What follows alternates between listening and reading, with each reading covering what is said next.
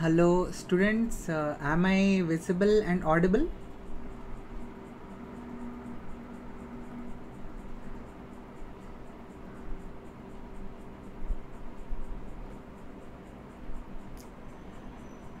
Yes, please give a confirmation if I am visible and audible.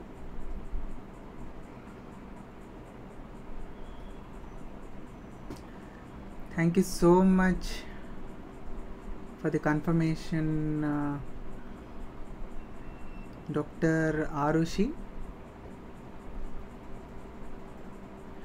Yes, okay. Extremely sorry for the delay which happened.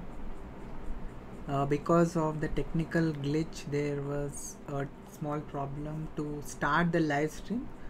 So that's the reason why this delay. So anyhow, welcome to my channel. Myself Dr. Maddineni Srinivas, dermatology faculty from Cerebellum Academy. So in this video we are going to see quickly the important high yield topics, the previous year topics in the form of images, and we are going to see the most important possible future questions. So to whom this particular session is going to be helpful? For all those students, one second, I think the slides are not moving. Okay, yes. So to whom this session is going to be helpful? So all those students who are having the skin topic pending. So for those students, this is going to be very helpful session. So you can cover the dermatology real quick. One second, I'm just aligning this.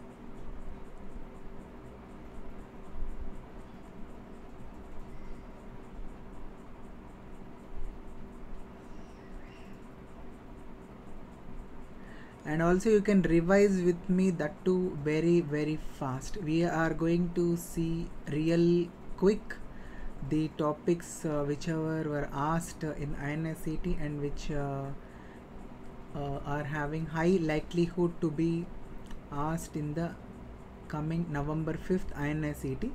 And also good number of repeats are possible. Mark my words, there are going to be so many topics which are going to be repeated.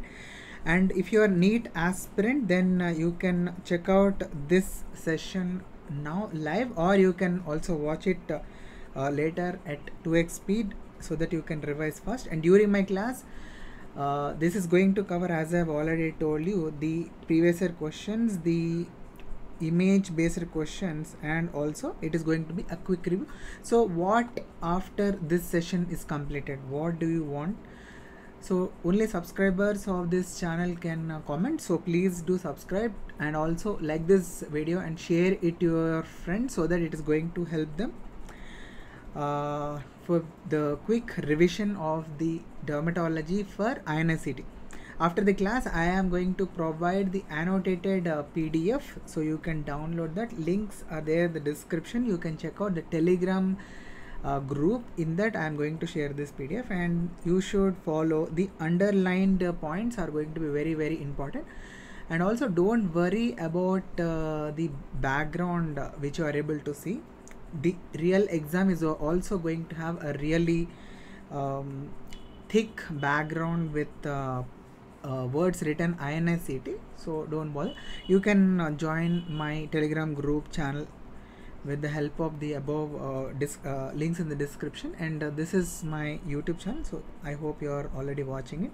So in this session we are going to see a lot of dermatology, so just get ready. And also importantly, failing to plan is planning to fail. What does this mean is, so if you are going to give the exam, so you should plan your revisions properly, do the revisions and attempt the exam. It is going to be a good experience for all of you.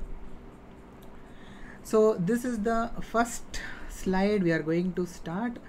I hope everyone is with me. Please do hit that like button, yes, in the chat section if everyone is ready, and we can start this session right now.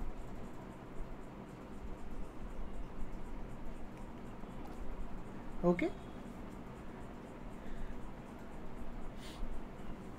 so we are going to see the layers of the skin. What are the layers? So you can remember all these layers with the help of this mnemonic. Come let's get sunburned. Come let's get sunburned. This is actually a fest which happens every year in Goa. So I hope you are also going to get the seat of your choice, branch of your choice, and go to the Goa and have a great party, and also call me for that party. So with the help of this, how can you remember the layers? So C stands for stratum corneum, stratum corneum. L is stratum lucidum. Next we have stratum granulosum. Next we have spinosum. Finally we have stratum basal layer. So these are all the layers: stratum corneum, lucidum, granulosum, spinosum, and stratum basal. One more thing, stratum basal is also called as stratum germinativum. Okay. So few points about each of these layers. Stratum corneum, it is a dead layer. Just follow what I am highlighting. It is a dead layer, and there is no nuclei. Because it is a dead layer, there will not be any nuclei in this. Next is stratum lucidum. Please remember, this is present in palms and the soles, and it consists of elidin granules. And how can you remember this? Stratum lucidum has L letter in this, and palms and soles also has L alphabet in it. Okay, this is how you can remember, and that is the reason why, because of the translucent stratum lucidum, our palms and soles are comparatively less pigmented when compared to rest of the skin. Okay, next is stratum granulosum. As the name suggests, the layer name is stratum granulosum. So in this we are going to have certain granules, keratohyalin granules, which is going to produce filaggrin and odd-land bodies, and we are having odd-land bodies. Next layer is stratum spinosum. And in this, please remember, we are going to have maximum keratin synthesis happening in the epidermis, in the stratum spinosum layer. And also remember, in this layer we have desmosomes. Okay. And stratum basal, it is also called as stratum germinativum. Why? Because this is the layer which is going to divide and produce all the other layers. So there is one question for all of you. In a very low birth weight infant, stratum corneum is the layer which is going to be underdeveloped. Okay, this is what you can remember. In a very low birth weight infant, stratum corneum is the layer which is going to be underdeveloped. This was a previous year question, so please make a note of this.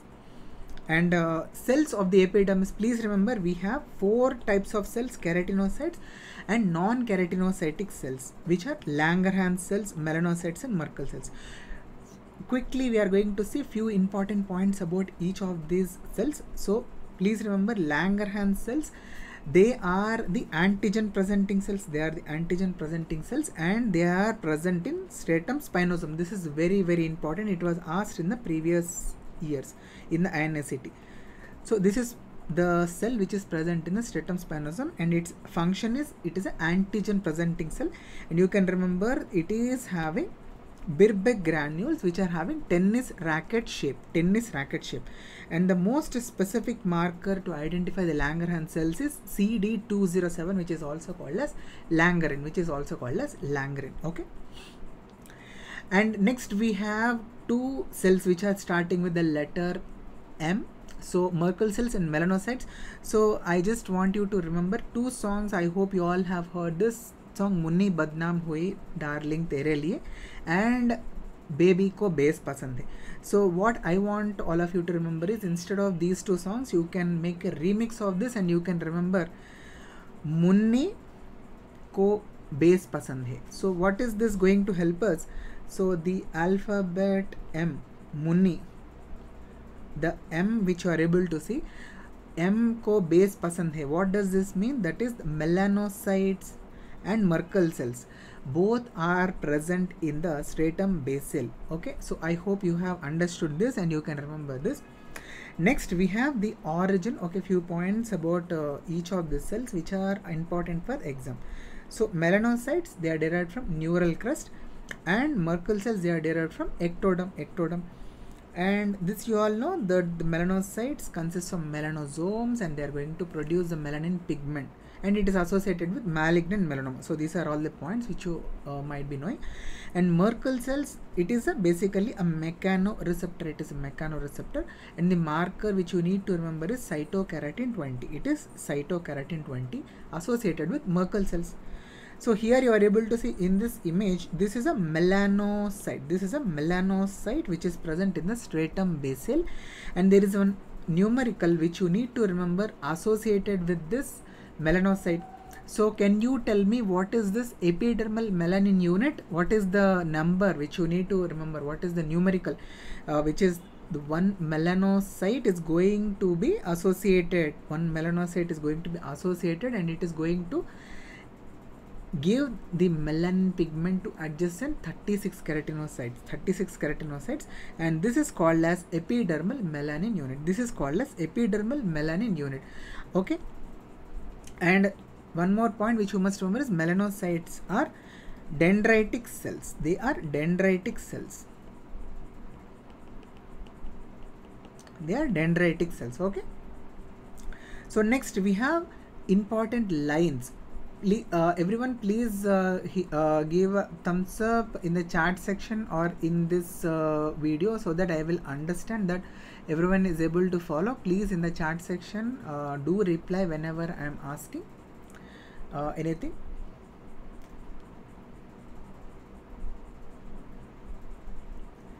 Okay, so the two lines which are important for your examinations are Blaschko's lines and Langer's lines. So Blaschko's lines, these represent the lines of the pathways of the cells during the embryonic development. Okay, this is very important, and you must remember the appearance or the identification features of these lines, Langer's lines and also Blaschko's lines, is very important. So Blaschko's lines, first of all, remember they are the lines of the embryonic development, and they are going to be constant. They are going to be constant throughout the life. The pattern is going to be the same for the Blaschko's lines, and you can remember the pattern to be spiral over the scalp, and you can see it is linear over the extremities. It is linear, and you are able to see over the chest it is S-shaped, that is anteriorly S-shaped, and V-shape over the back. It is V-shape.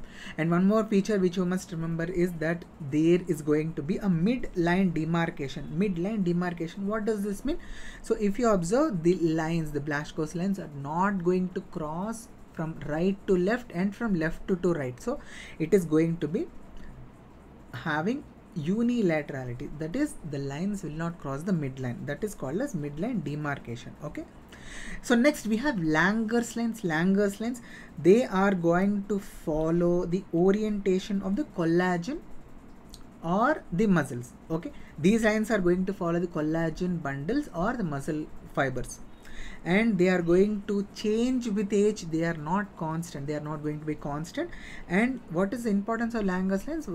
When you are going to become a future surgeon, so please remember these Langer's lines, you should give incision along these lines or at least parallel to this line, so that you are going to avoid unnecessary keloid formation in the patients.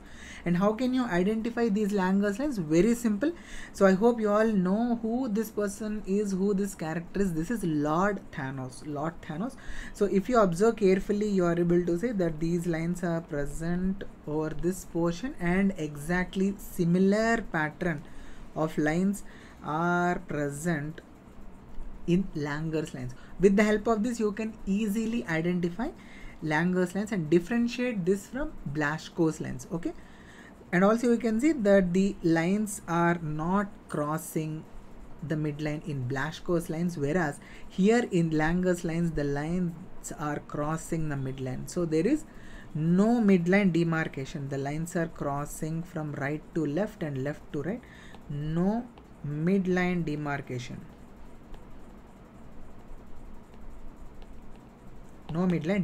Okay, so next we are going to see The vesiculobullous disorders, I hope the basics are understood, and we are going to now jump into the vesiculobullous disorder. So in this you can remember we have vesicles and bullae. So vesicles are fluid filled blisters which are less than 1 centimeter in size, and bullae are more than 1 centimeter in size. They are also fluid filled lesions, but the size is more than 1 centimeters. So a few more terms which you must remember are erosion and ulcer. So these are the secondary lesions which we can see associated with vesiculobullous disorder. So erosion is focal or total loss of the epidermis, and ulcer is loss of the entire epidermis. Along with that, there will be loss of partial or total loss of dermis will also be there. So this is the difference between erosion and ulcer. And why is it important? Because in Nichols-Key sign, what is Nichols-Key sign? We are going to apply a tangential pressure over the skin. Tangential pressure will be applied over the skin. Then we are going to see the separation of the upper layers of the epidermis from the lower layers of the dermis. So this is what is called as Nichols-Key sign. And in the Nichols-Key sign, you can see finally we are going to get a erosion. Okay, and in the pemphigus vulgaris, you must remember that there is going to be mucosal which is going to be affected. First, mucosal involvement is going to be very, very important in the case of vesiculobullous disorder, which is pemphigus vulgaris. So their vesiculobullous disorders can have two possibilities. One can be intraepidermal split. There can be split in the epidermis, or there can be split in the subepidermal portion of the skin. So if it is intraepidermal split, the roof is going to be very, very thin. And so we are going to have a bulla which is flaccid bulla. So surface is going to show wrinkling will be there. Subepidermal split, we are going to see thick roof, so tense bulla will be there, and there will not be any wrinkling. The surface is going to be very, very tense in the case of subepidermal split. So how can you remember this? With the help of I hope you all know this movie Bura Na Mano Holi Hai. This is from the movie Sholay. So I hope you all might have seen these balloons. Okay, these balloons are thrown during the Holi period, which are going to consist of the colored water. So with the help of this Bura Na Mano Holi Hai, that means don't think bad, it is holy time. So in this, what are you able to see? The balloons are very, very tense. So likewise in bullous pemphigoid,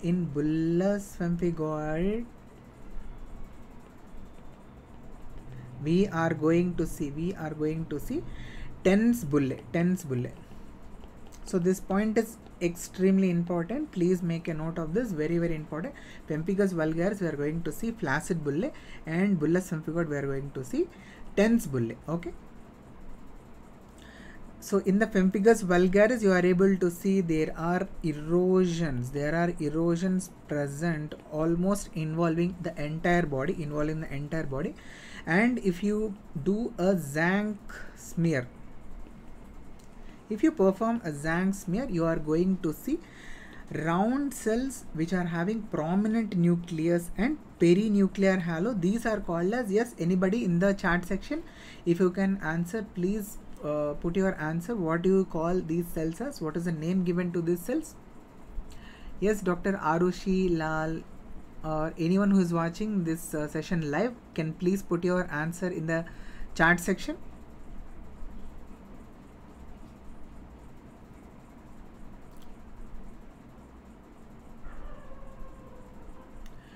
Yes, so these are called as acantholytic cells. Acantholytic cells, they are also called as Zank cells, or they are also called as acanthocytes.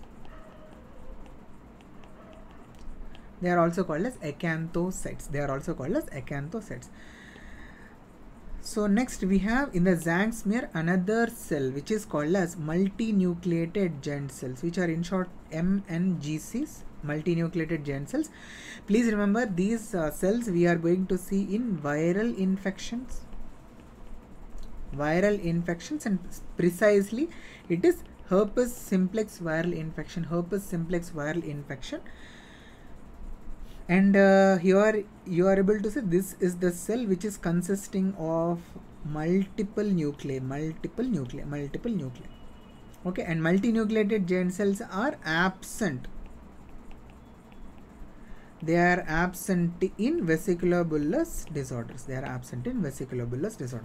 So coming to the histopathology of pemphigus vulgaris, you can see one very important finding called as row of tombstone appearance. Row of tombstone appearance can be seen.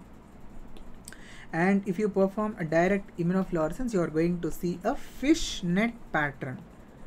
Fishnet pattern, or it is also called as chicken wire pattern.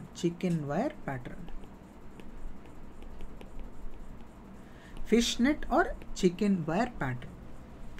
So now coming to the differences between two types of pemphigus, that is pemphigus foliaceus and pemphigus vulgaris. Please remember, both of them are intraepidermal blistering disorders, but pemphigus foliaceus is going to involve the superficial layers of the epidermis. So this is going to be involving the upper epidermis. One second. Okay, upper epidermis. Whereas in pemphigus vulgaris, please remember, the involvement is going to be of the lower epidermis. And in the pemphigus foliaceus, remember, F for foliaceus, F for first. So desmoglein 1 is the antigen against which antibodies can be seen in pemphigus foliaceus, whereas in pemphigus vulgaris, please remember, desmoglein 3 more than desmoglein 1 are the antigens which are going to have antibodies.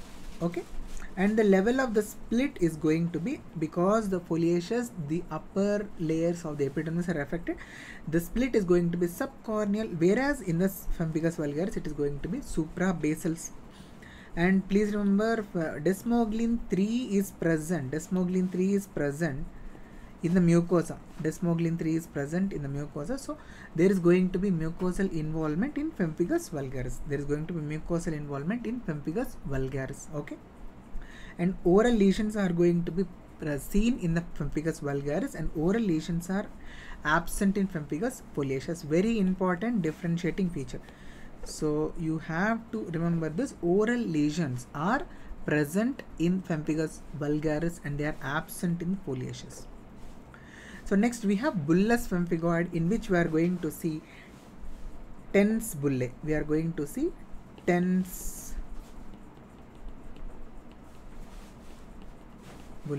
So are you able to see, these are the bullae which are tense, consisting of the fluid, and this is subepidermal blistering disorder. Very, very important. And one more term which you must remember is settled bulla, because the roof is very thick.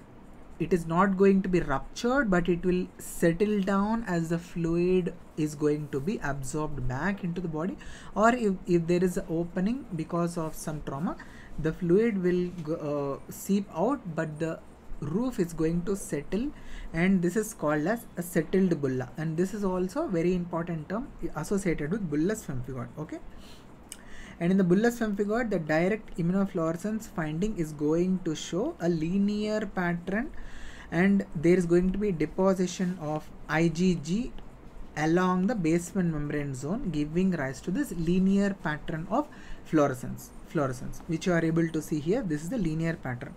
So above we have the epidermis and below we have the dermis. Okay, so coming to the differences between pemphigus vulgaris and bullous pemphigoid.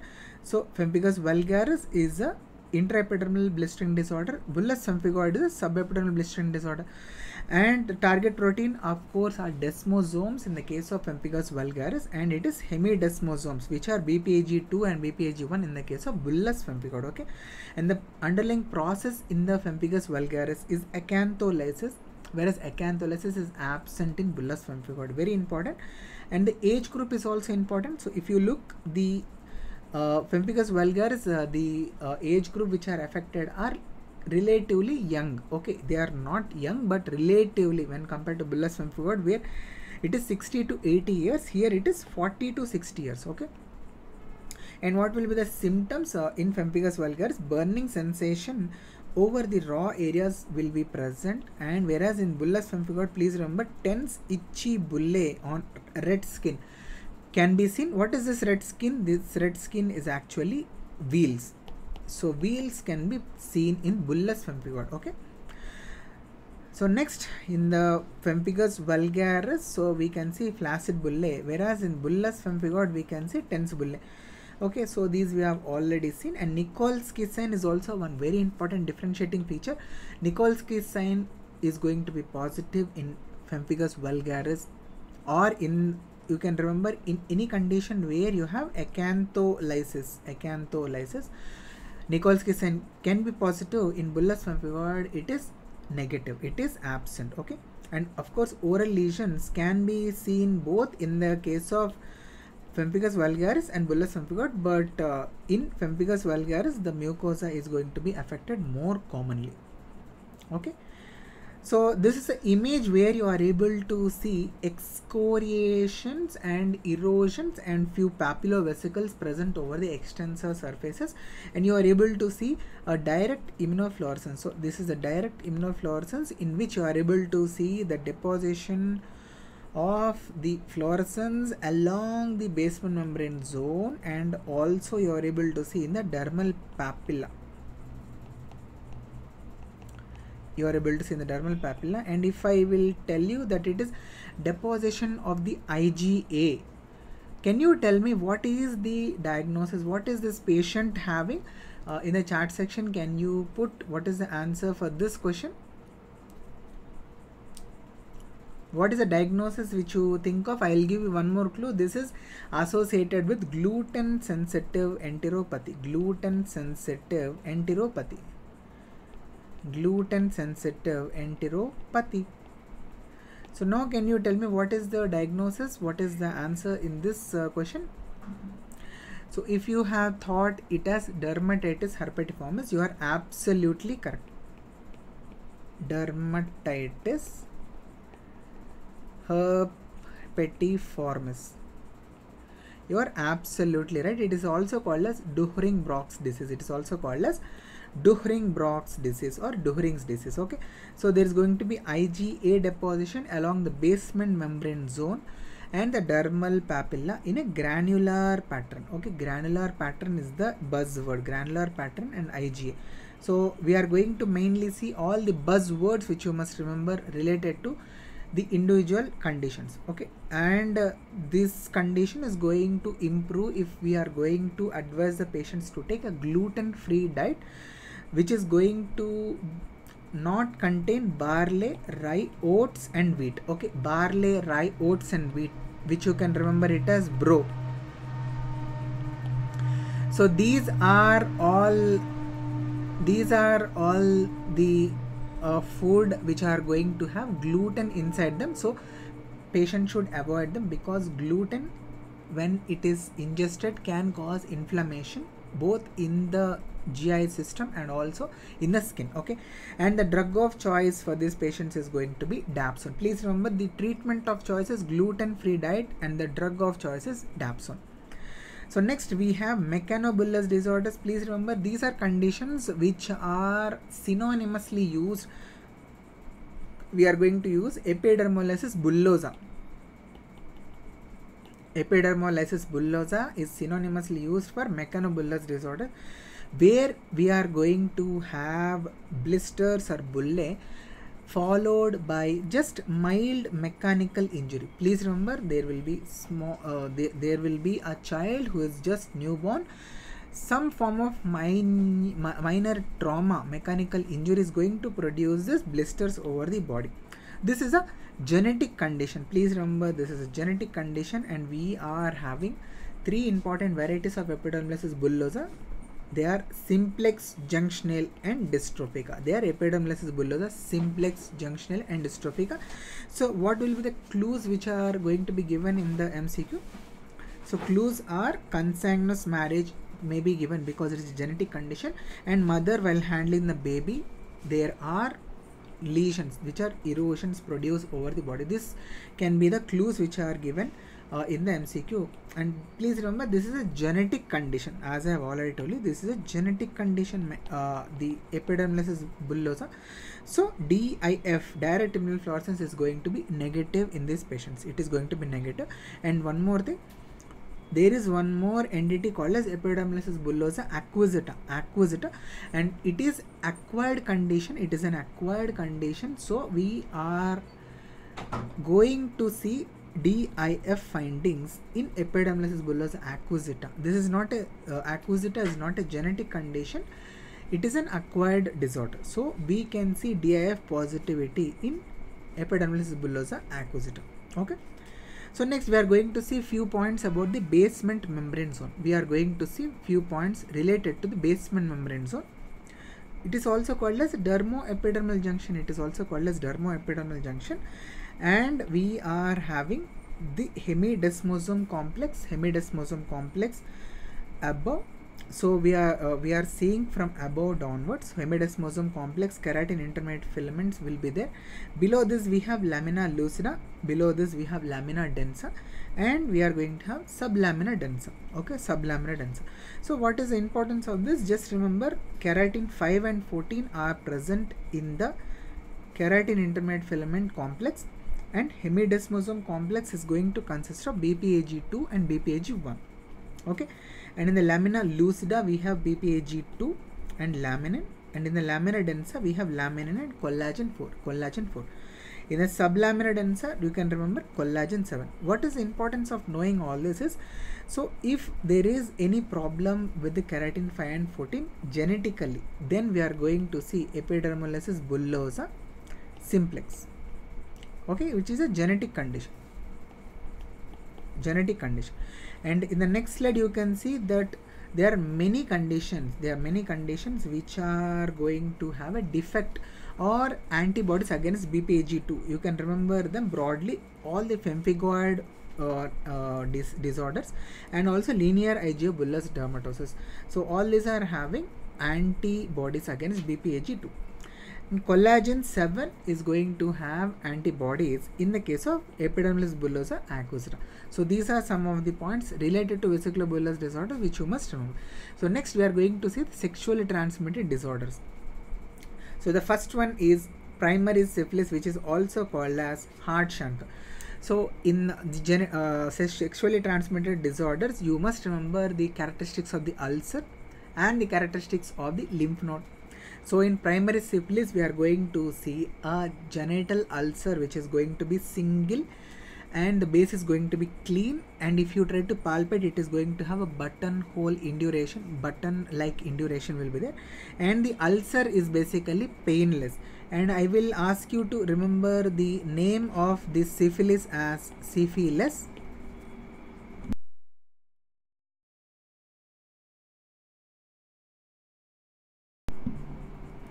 Okay, so we are going to see a ulcer and also ulcer and lymphadenopathy, both are painless. So you can remember the name of syphilis as syphilis. Okay, and there will not be any bleeding on touch of this ulcer. And in the secondary syphilis, you can remember one very important sign called as Buschke-Ollendorff sign, which is BO sign, which is called as BO sign in short. So simply it is the hyperpigmentation will be present over the palms and also over the soles. And if you take a blunt end of the awl pin and if you press the lesions, hyperpigmented lesions, then there is going to be a deep dermal tenderness. Deep dermal tenderness, it is called as BO sign. It is called as BO sign. It is called as BO sign, which is nothing but Buschke-Ollendorff sign, which is called as Buschke-Ollendorff sign. So in the secondary syphilis, we are going to have mucosal lesions. So mucous patches can be seen, giving rise to snail track ulcer appearance. In the mucosa. You are able to see this is having a snail track ulcer like appearance. These are called as mucus patches.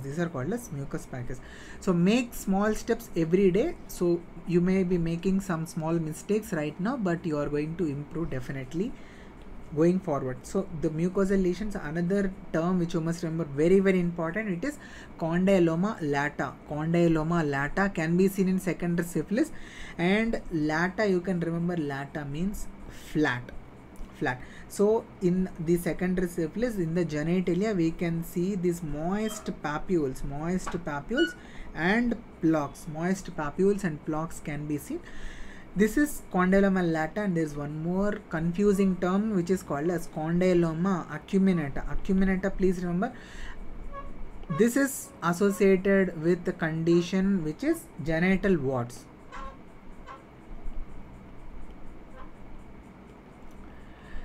So condyloma acuminata are genital warts, and they are going to have a pointed or rough surface. Pointed or rough surface. So these are the anogenital warts which are having this rough or verrucous surface.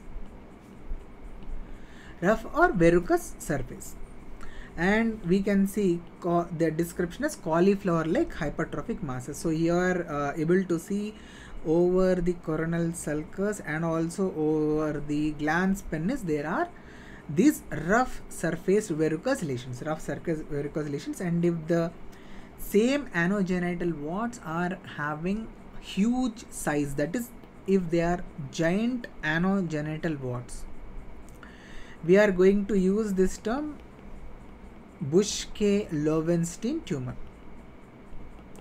Yes, students, please try to be active in the chat section. Please do comment whatever you feel is the answer. If you know the answer, whatever question I am asking, please put your answer in the chat section. If you are having any doubts, you can put them in the chat section also. Okay. So next we have latent syphilis. A few points which you must remember is, so there will not be any symptoms or signs in the patients in the latent syphilis, and the investigation of choice is enzyme immunoassay. So in the tertiary syphilis, we have gummatous syphilis, cardiovascular syphilis, and neurosyphilis. So in the congenital syphilis, we have few points which you must remember. First thing is that there is going to be treponema pallidum transmission from the mother to the child. So there is not going to be any ulcer phase in the children. So ulcer will be absent. Okay. So the treponema pallidum is going to travel and reach the fetus through the blood. Okay. And in the congenital syphilis, you can remember there are early and late congenital syphilis. These are the two varieties which you must remember. In the early congenital syphilis, we are going to see snuffles, which is persistent rhinitis, which is nothing but persistent rhinitis. So there is going to be rhinitis which is described as snuffles, and also these children are going to have hepatosplenomegaly will be there, and vesiculobullous lesions will be present over the palms and soles. So in these children who are having early congenital syphilis, we can see all these features. And in the late congenital syphilis, we can see Hutchinson's teeth, and we are going to see Hutchinson triad. So what is this Hutchinson teeth? There is going to be notch of upper central incisors. So this is called as Hutchinson's teeth. And the rest of the features which we can see are interstitial keratitis can also be seen in this children, and also sensory neural hearing loss can also occur. So these are the three features forming the Hutchinson's triad in the late congenital syphilis. Next we have chancroid. Chancroid is caused by Haemophilus ducreyi, and you can remember Haemophilus ducreyi. These patients are going to cry a lot. Why? Because both ulcer and the genital ulcer and the inguinal lymphadenopathy are going to be painful. So, okay, so this is going to be very painful condition. Both ulcer as well as the lymph node are painful. So if you observed carefully, primary syphilis, hard chancre, and the chancroid, soft chancre, both of them are having different features. Exactly opposite features are seen in these two conditions.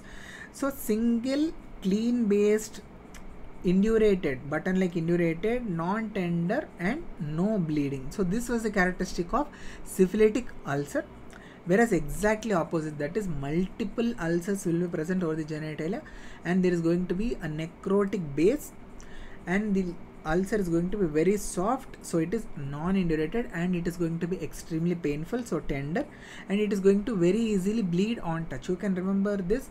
Haemophilus ducreyi is the organism name Haemophilus, so it is going to be blood loving, so that is the reason why the ulcer is going to bleed very easily on touch. So these are all the characteristics. As you can see here, multiple ulcers are there, there is a necrotic base, and it is going to be very soft, and there will be undermined edges will be seen.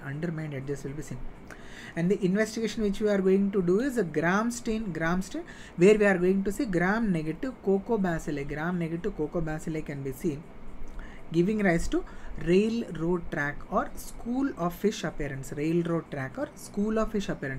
Next we have donovanosis, which is also called as granuloma inguinal, It is also called as granuloma venereum, so GV. So if you observe carefully, it is not called as lymphogranuloma venereum, so that is another condition. Here it is only called as granuloma venereum because there is no lymph node involvement, so there is no lymphadenopathy in this condition, so this is only called as granuloma venereum. And one more point which you must remember is it is not Leishmania donovani which is a causative organism for this condition. It is Calymatobacter granulomatis or Klebsiella granulomatis. Okay. And in the donovanosis, if you look at the description of the genital ulcer, it is very, very characteristic. It is called as beefy red painless ulcer. Will be seen, which will bleed very, very easily on touch. And there is one more term which you must remember related to donovanosis. On JIPMER stain, we are going to see safety pin appearance. Very important.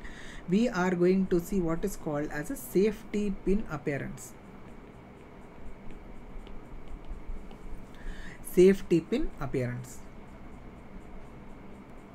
So coming to LGV, lymphogranuloma venereum, the causative organism is Chlamydia trachomatis, and we are going to see a very peculiar aspect in LGV where this is genital ulcer disease which may not present with a genital ulcer in the patients. So no ulcer can be a very characteristic of lymphogranuloma venereum, and this is going to be very painless or transient ulcer. That is the reason why patient is not going to experience the ulcer.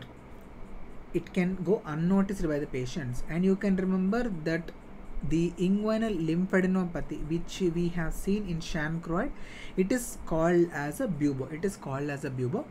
And LGV, in LGV also we can see the presence of the bubo. Bubo is nothing but the inguinal lymph node which is enlarged and associated with pus. So suppurative inguinal lymphadenopathy is called as a bubo.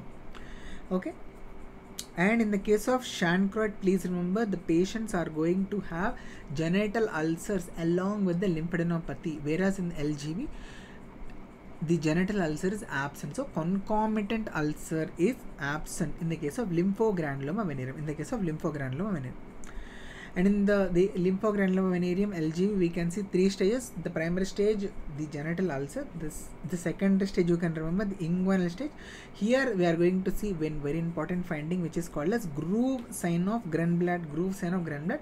Because of the enlarged lymph nodes above and below the inguinal ligament, we are going to have the elevations of the skin on both the sides, whereas in between we are going to see a groove. So this is what is called as a groove sign of Grenblatt, which we can see in LGV. Okay, just remember RGV, with the help of which you can remember the features of LGV, few features of LGV very easily. So just imagine that RGV is a director, I hope you all know. So just imagine that he is holding this saxophone. Okay.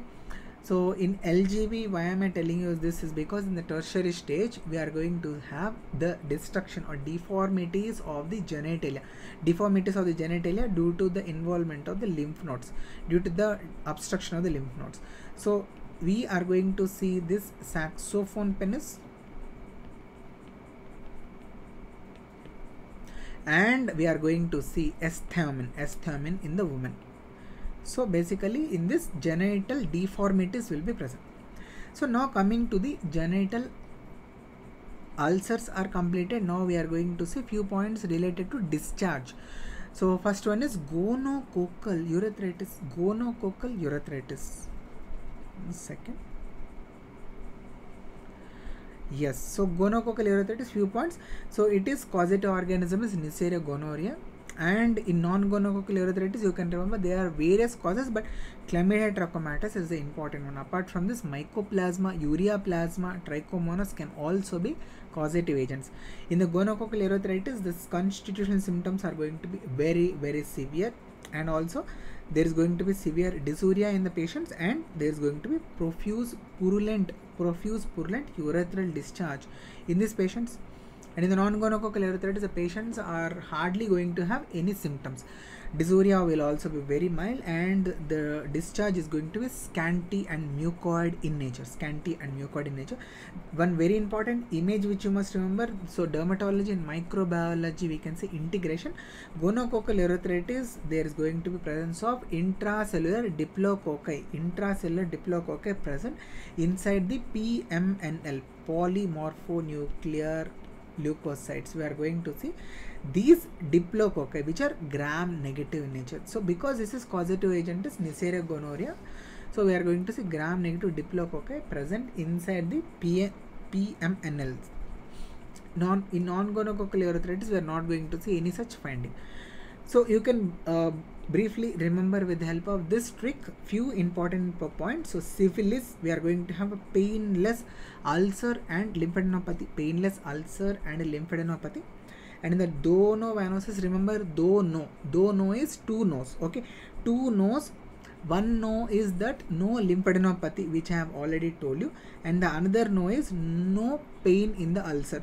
So donovanosis ulcer may look very dangerous, red, beefy, very easily bleeds on touch, but still there is no pain in the ulcer of donovanosis. Okay. So coming to the approach to genital ulcer disease. So whenever you see a patient who is having genital ulcer and lymphadenopathy, you should always think about this flow chart which I am telling, with the help of which you can easily come to a conclusion. So if the patient is having multiple painful genital ulcers, examine the lymph nodes, and on examination of the lymph node, genital inguinal lymph nodes, if you are able to see that the lymph nodes are enlarged bilaterally without any bubo, that is there is no suppuration, then our answer, this condition is going to be, can anyone put your answer in the chat comment section? Yes. If you are able to answer this question, please put your correct answer in the comments, please.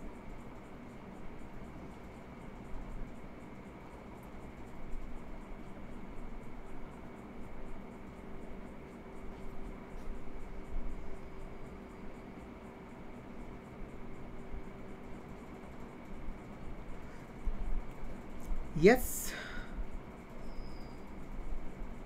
So this is our herpes simplex viral infection is going to be the answer in this case.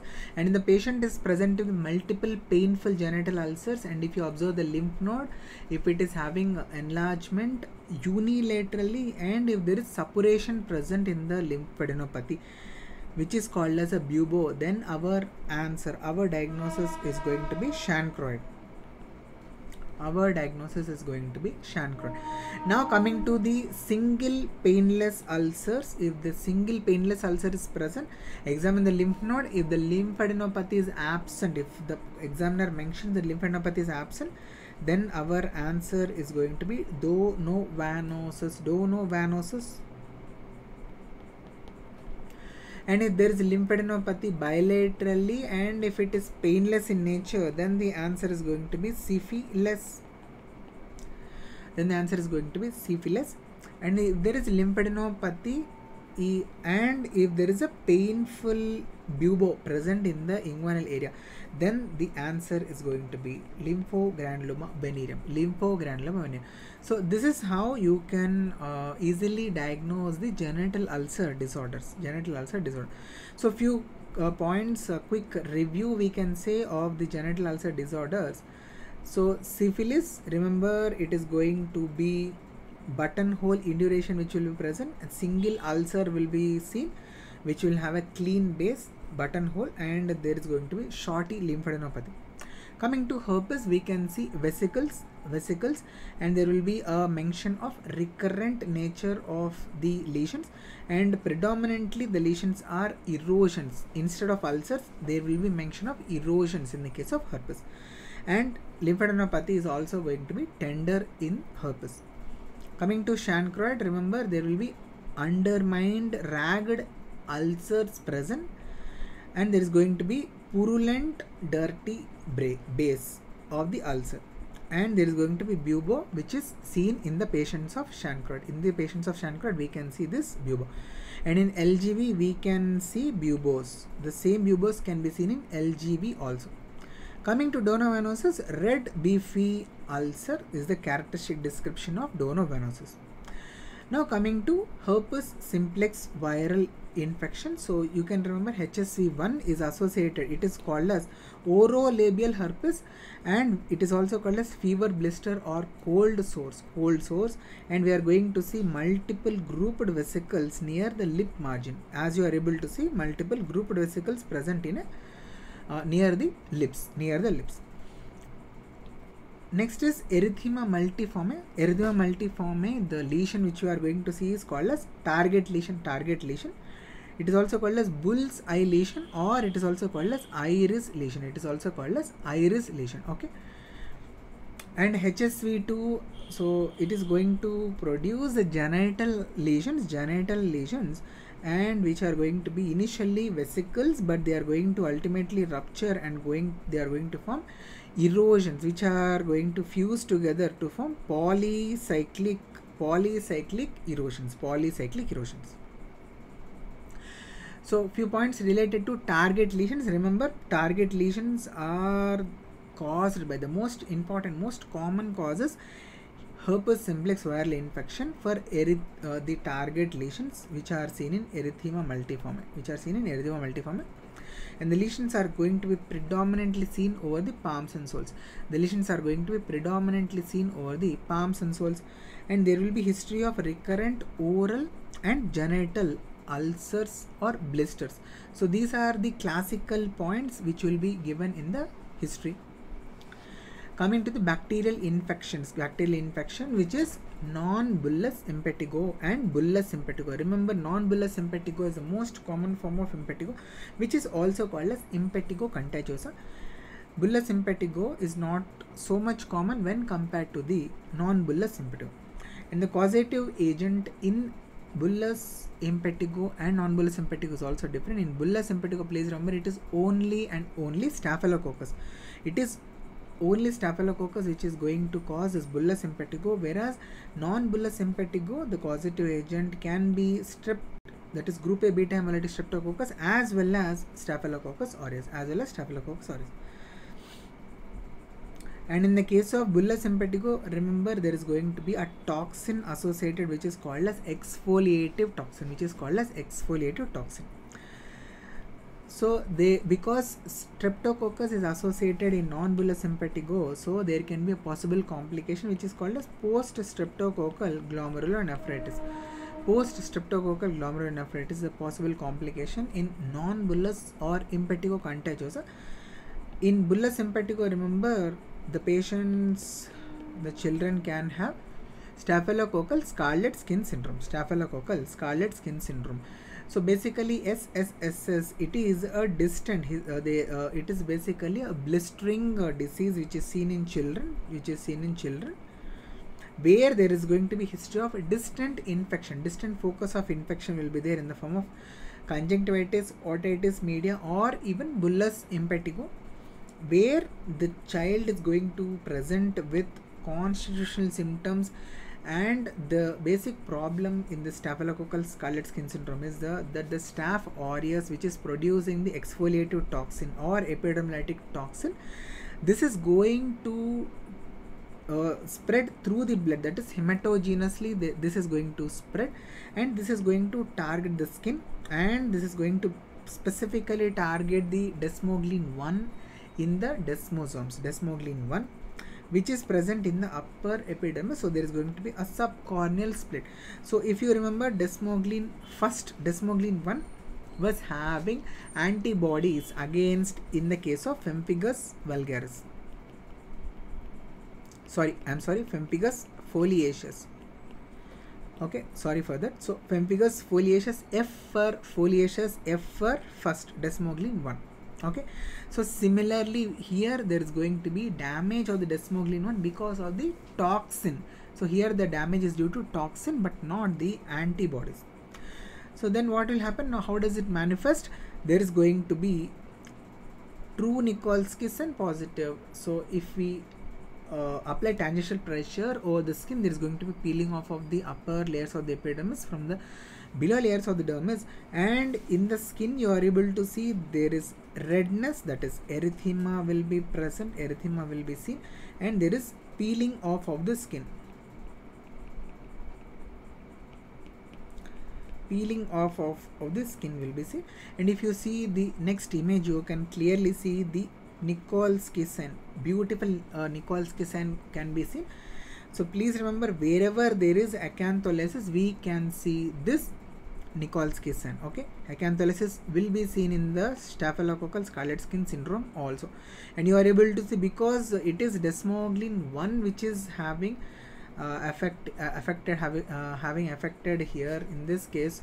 So mucosa will be normal. Mucosa will be absolutely normal. Mucosa will be absolutely normal.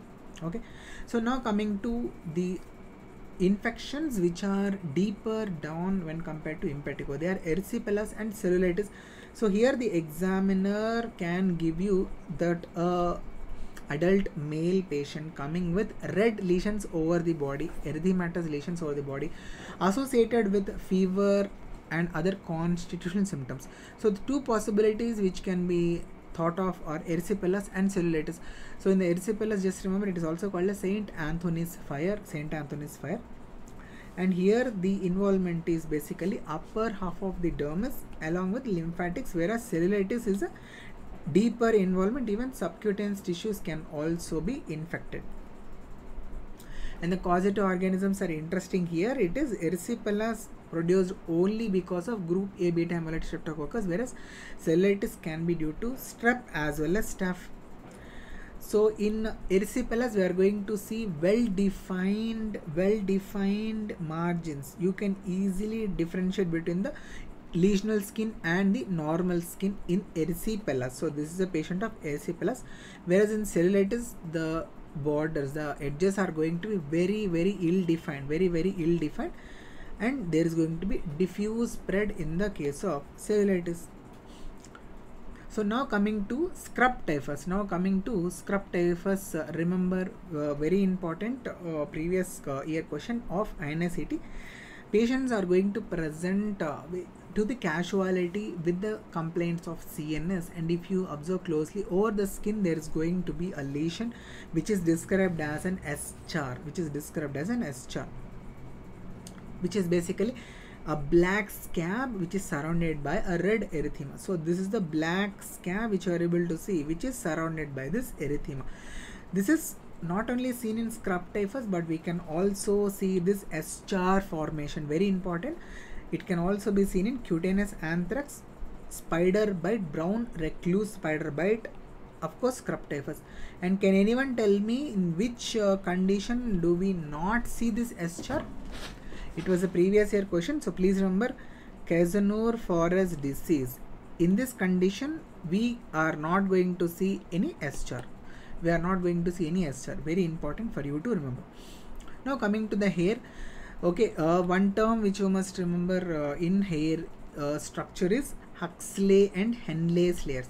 So Huxley and Henle's layers are part of the hair, So we have non-cicatricial alopecias and cicatricial alopecias. So non-cicatricial simply means the hair is going to regrow, whereas in the cicatricial alopecias the hair loss is permanent. So non-cicatricial, just remember we have various patterns. In that, patch is very important. The other ones are also important. In the diffuse one, effluvium, which can be anagen effluvium or pterogen effluvium. In the pattern we have androgenetic alopecia, and in the systemic we have systemic lupus erythematosus. Okay. In the patchy, remember we have alopecia areata, trichotillomania, tinea capitis, which is non-inflammatory variety, and secondary syphilis. So these are all very important causes. We are going to see briefly few points related to each of them. So in the alopecia areata, remember there will be circular areas of complete hair loss. So these points which are in underline are very important. Circular areas of complete hair loss will be there, and there is going to be no inflammatory changes, no inflammation will be there in these patches. So if you see, this is a patch which is having complete hair loss, and there is one classical descriptive term used in the histopath of this alopecia areata, which is called as swarm of bees appearance, due to the peribulbar lymphocytic infiltrate. Peribulbar lymphocytic infiltrate will be there because this alopecia areata is an autoimmune condition. Due to the lymphocytes, there is going to be damage to the hair bulb. That is the reason why the distal part of the hair, is going to be broad when compared to the proximal portion of the hair. So giving rise to one very important finding, which is called as exclamation mark hair.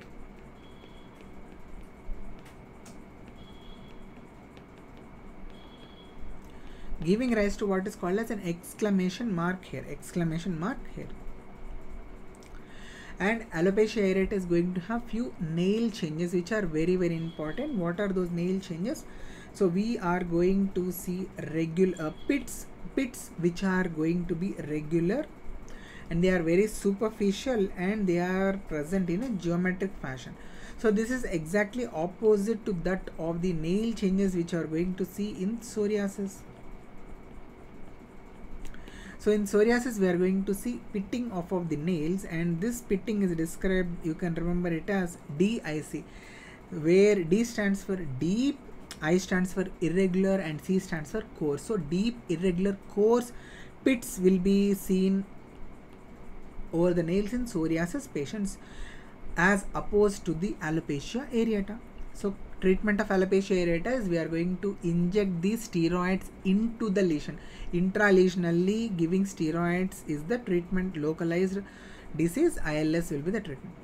And yes, you can remember the next condition, anagen effluvium. Please remember, effluvium here stands for shedding or fall. Anagen effluvium is the term which is used whenever the patients are started on chemotherapy. The anagen hair follicles, they are going to be damaged. They are going to be damaged, and they are going to just be lost from the patient's body. So the anagen hair follicles, which are going to contribute almost 80% of the hair over the body, if they are lost, what will happen? The patient is going to appear almost bald. So this is called as anagen effluvium, and this is seen in the individuals who underwent any chemotherapy or radiotherapy, most likely. Okay, these two are the legends who underwent the cancer chemotherapy. Okay, I hope you all know. Next is telogen effluvium. Okay, in this you can remember when there is any major stress, like for example pregnancy, after pregnancy, or after stressful myocardial infarction, or any hospital admission, or surgery, or even the exams which you are going through. So after any of the stressful conditions, the patient's hair is going to fall after a period of 3 months.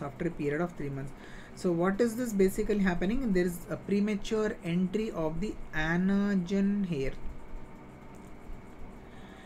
anagen hair will enter into the telogen hair abruptly, because of which there is going to be loss of the hair. Telogen phase hair is going to stay for a period of 3 months. So after 3 months there is going to be a hair loss. This is called as telogen effluvium. And why is it important? The COVID-19 has caused so many patients to get telogen effluvium, so this can be a future MCQ. So next we are going to see appendages, skin appendages. So the thing which you must remember is the Fox-Fordis disease and Fordis spots. The differentiation between these two is very important. It was asked so many times. So please remember, the sebaceous glands, they are usually present associated with the hair follicles. But if they are opening onto the skin surface without any association with the hair follicles, we call them as ectopic sebaceous glands. That is, there is no association with the hair follicle. There is no association with the hair follicle. And we can see that these ectopic sebaceous glands can be present in various areas of the body. Okay, so if the ectopic sebaceous glands are present over the buccal mucosa or upper lip, we are going to call it as Fordis spots. And it is going to present as yellow micropapules. And the other ectopic sebaceous glands which you must remember are Montgomery tubercles over the breast, Meibomian glands over the eyelids, and Tyson's glands which are present over the prepuce. These are all the ectopic sebaceous glands which you must remember. And the similar term, the most confusing term with this Fordis spots is Fox-Fordis disease, which is apocrine miliaria, which will present in pubertal age grouped females in the form of extremely itchy skin to hyperpigmented papules present in the axilla or groin, or for that matter areas where apocrine glands are present in higher densities. Why? Because this condition is due to obstruction of the apocrine duct. Okay. So one question for all of you: acne is a disorder of. Please put your answer in the chat section, students. Yes, all those who are watching, please come on, hit that like button if this session was helpful, and also answer to my question, so that it will be two-way interaction, so that I will not get bored. Yes, my question to all of you is: acne is a disorder of. Yes, if you know the answer, please put your answer in the chat section. Yes, all wonderful students who are watching this video.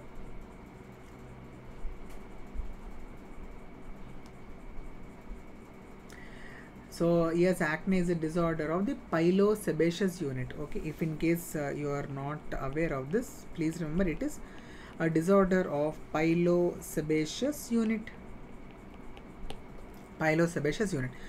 So next we have the pathogenesis of acne vulgaris. You can remember there are 4 grades of acne, in which in the grade 1 we have the comedones. Comedones are present. So a few primary lesions you must be aware of. So very good, Dr. Nikita Sharma. Yes, it is pilosebaceous unit. Very good. You are absolutely right.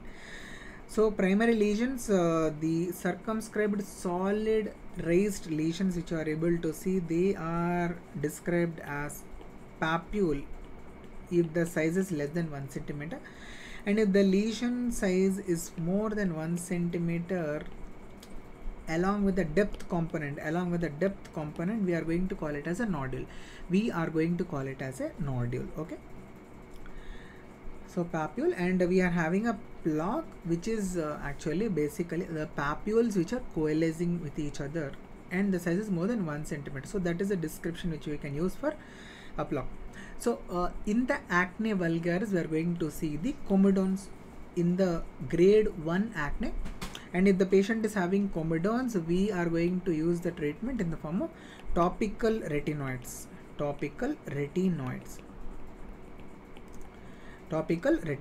If there is grade 2 acne, what are the lesions which are predominantly seen? Erythematous papular lesions will be there in these patients. And in the grade 3, we are going to predominantly see the pustular lesions. Grade 4 nodulocystic lesions will be there.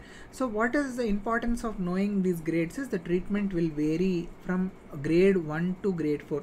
So in the grade 1 you can remember topical retinoids are used.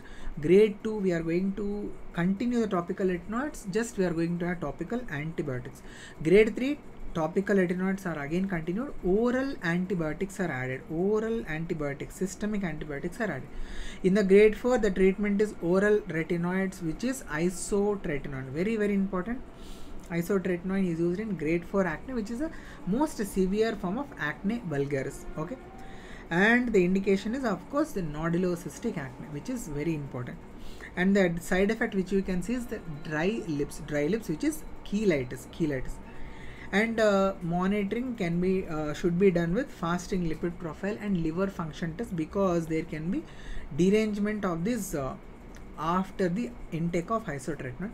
And isotretinoin is a category X drug, so whenever we have to prescribe this medication, always we must make sure that the patient is not pregnant, and also the patient agrees upon that they have to undergo and have urinary pregnancy test, and also they should use some kind of contraception. Okay, and you must remember that after the isotretinoin is stopped, at least a washout period of 1 month or 28 days and 3 months. So any of them. Okay, basically some books say it's 1 month, or some books say it is 3 months. So this is the washout period till when they have to use this contraception. They should the female should not get pregnant. So coming to the next condition, which is hidradenitis suppurativa, So clinically the patients are going to present with nodules, abscesses, sinuses, very bad looking fibrotic scars. All this can be seen, and basically this is due hidradenitis suppurativa is because of the blockage of the apocrine glands and the hair follicles. Okay, so next we have papillosquamous disorders, in which we are going to see psoriasis, lichen planus and pityriasis rosea. Okay, but this is the question which was asked related to scaling. So this is INICET May 2022 MCQ. Silvery white or mica like scales can be seen in psoriasis. Yellow greasy scales can be seen in seborrheic dermatitis. Browny powdery scales can be seen in pityriasis versicolor. Fish like scales can be seen in ichthyosis vulgaris. Collarate scales seen in pityriasis rosea. Okay, rest of them, so this last one, mica like scales can be seen in pityriasis lichenoides chronica. So these are all the options which can be expected in the future MCQs of the INICET. Why? Because a question was already asked. So silvery white scale, which you are able to see here, is classical of psoriasis, and yellow greasy scales is classically seen in seborrheic dermatitis. Yellow greasy scales. Browny powdery scales can be seen in pityriasis versicolor. Browny powdery scales. Collarate scale, it is seen in pityriasis rosea. So here you are able to see that the scale is attached on the outer surface and it is free on the inner surface. Fish like scales can be seen in ichthyosis vulgaris. Fish like scales can be seen in ichthyosis vulgaris. Leaf like scales in pemphigus foliaceus. Mica like scales in pityriasis lichenoides chronica. Okay, so in the psoriasis, what are the important points you must remember? It is a T cell mediated inflammatory disorder, where we are going to see over the skin erythematous plaques with silvery white scaling. And not only this, psoriasis is a disorder of skin alone, even other systems like, for example, joints, that is arthritis can be there, and also there is metabolic syndrome. The patients can have diabetes, they can have hypertension, and LDL can be elevated. So these are all the changes which can be seen, and basically the problem is there is associated insulin resistance. And one more thing which I wanted to tell from the basics is the stratum basal cell, it is going to proliferate and divide and produce the stratum corneum cells. So in this journey, what will be the changes of the keratinocytes is basically the cells are going to become more and more flattened, and the keratin content is going to increase, and nucleus is going to be lost. There's going to be dehydration, loss of water, and the cells are devoid of the nucleus, so metabolism is absent. Why am I telling you this? Is because in the case of normal skin, the epidermal transit time, which is basically the time period taken by the stratum basal cell to reach the surface of the skin and to ultimately get shed off into the environment. This is called as epidermal transit time, skin doubling time, or turnover time, skin turnover time. So this is on an average in the range of 42 to 75 days. So this is a range which you can remember. But in the case of this psoriasis, what will happen? This epidermal transit time, it is going to reduce by 1/10. It is going to reduce by 1/10. So it will become 4 to 7 days. It will become 4 to 7 days. And this is the reason why we are going to see the scales visible over the patient's body. And the sites where the lesions classically are seen are extensors in psoriasis. So psoriasis, you can remember, it is also called as chronic plaque psoriasis or psoriasis vulgaris. Chronic plaque psoriasis or psoriasis vulgaris. So psoriasis can also affect the scalp, but there will not be any hair loss. No hair loss will be seen. No hair loss will be there. Coming to some negative points, psoriasis never involves the central nervous system, and it will never affect the mucosa. There will not be any itching, and there will not be any hair loss. Alopecia will not be there. So related to the nails in the psoriasis, please remember we are going to see the nail pits. So how can you remember this? Okay, not remember, but we can say a simple analogy by what Kalamji told. So small aim is a crime, always have a great aim. So if you try to aim for the stars, at least you can reach the moon. So likewise, try to be the INICET, try to complete the syllabus of the INICET. Okay, so if you target like this, you are going to do great. You are going to have satisfaction in the examination hall, and also it is going to help in your NEET preparation as well. Okay, so coming to the psoriasis topic again, nail psoriasis, we are going to see pits, and these pits, as I've nail pits, as I've already told you, they can be described as deep, irregular, coarse pits. Deep, irregular, and coarse pits are seen. And apart from this, the most important, the most pathognomonic feature of the nail psoriasis is oil drop sign. It is oil drop sign. Okay, and we can also see the deposition of the material below the nail plate, which is called as subungual hyperkeratosis. So we can also see separation of the nail plate from the underlying nail bed. It is called as onycholysis. Okay, so coming to the histopath changes which we can see in psoriasis. So in the stratum corneum, we are going to see retention of the nuclei, which is called as parakeratosis. We are also going to see micro abscesses, which are called as monorose micro abscesses, which are collection of the neutrophils in the stratum corneum. In the stratum granulosum, the layer stratum granulosum is going to be very thin or absent in the psoriasis patients. In the stratum spinosum, what we are going to see is there will be thickening of the stratum spinosum, which is called as acanthosis. Whereas in the case of the papilla, in the papilla, you can remember there is going to be dilated tortuous blood vessels which are running inside the dermal papilla. Okay, and the reader ridges are elongated regularly. So elongation of the reader ridges can also be seen. And in the stratum spinosum, just remember one more micro abscess, which are called as spongiform pustules of Kogoj. Micro abscess can also be seen in the stratum spinosum in the psoriasis.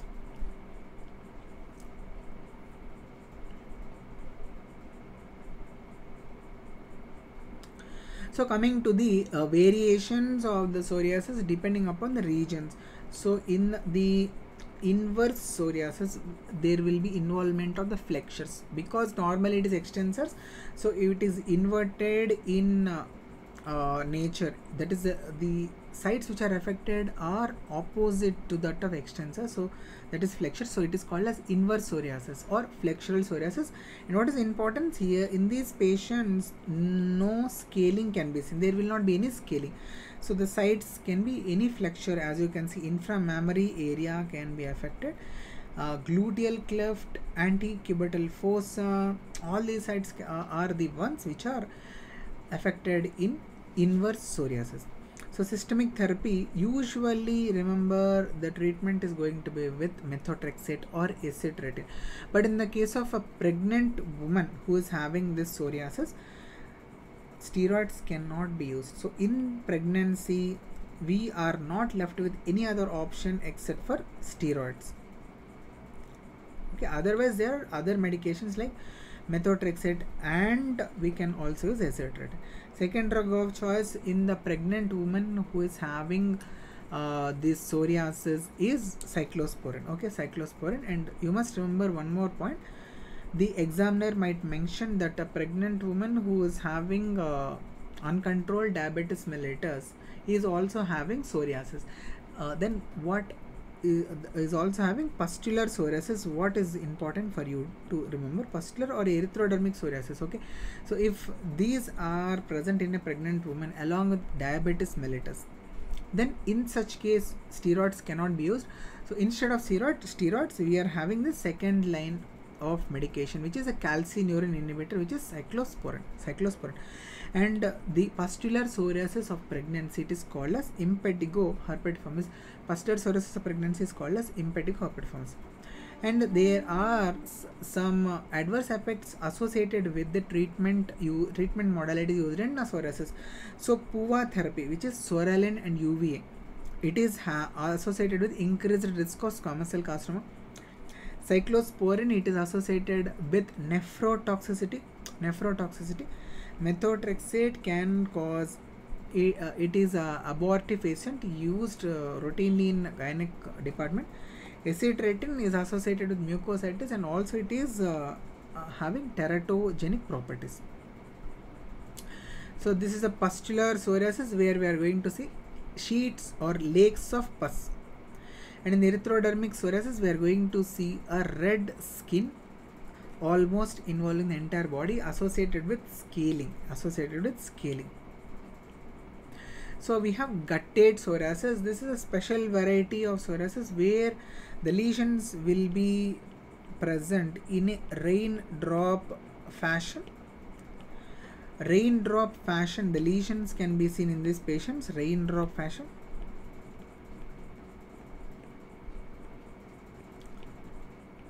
You can remember this is a type of psoriasis where group A beta hemolytic streptococcus can trigger the gutted psoriasis, so the treatment can be with antibiotics. So some signs related to the psoriasis: Auspitz-Sign, Koebner's phenomenon, and we have Bornoff's ring. So Auspitz-Sign and Koebner's phenomenon are very important. So in Auspitz-Sign we are going to take a glass slide and we are going to scrape the scales. So if we are scraping, what will happen? There will be ultimately pinpoint bleeding spots.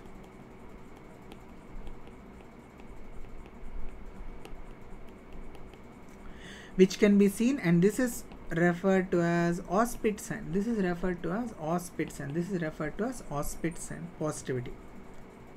And what is Koebner's phenomenon? The appearance of the morphologically similar lesions along the lines of the trauma is called as Koebner's phenomenon or Koebner's phenomenon or isomorphic response. Okay. And pseudo Koebner's phenomenon, please remember, it is seen in the case of, yes, can anyone tell me what is the answer for the question? Pseudo Koebner's phenomenon can be seen in the patients who are having,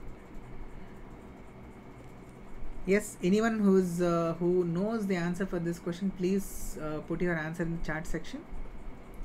Pseudo Koebner's phenomenon can be seen in viral infections due to autoinoculation. Can you give me the names of those viral infections in which we can see pseudopopenes phenomenon.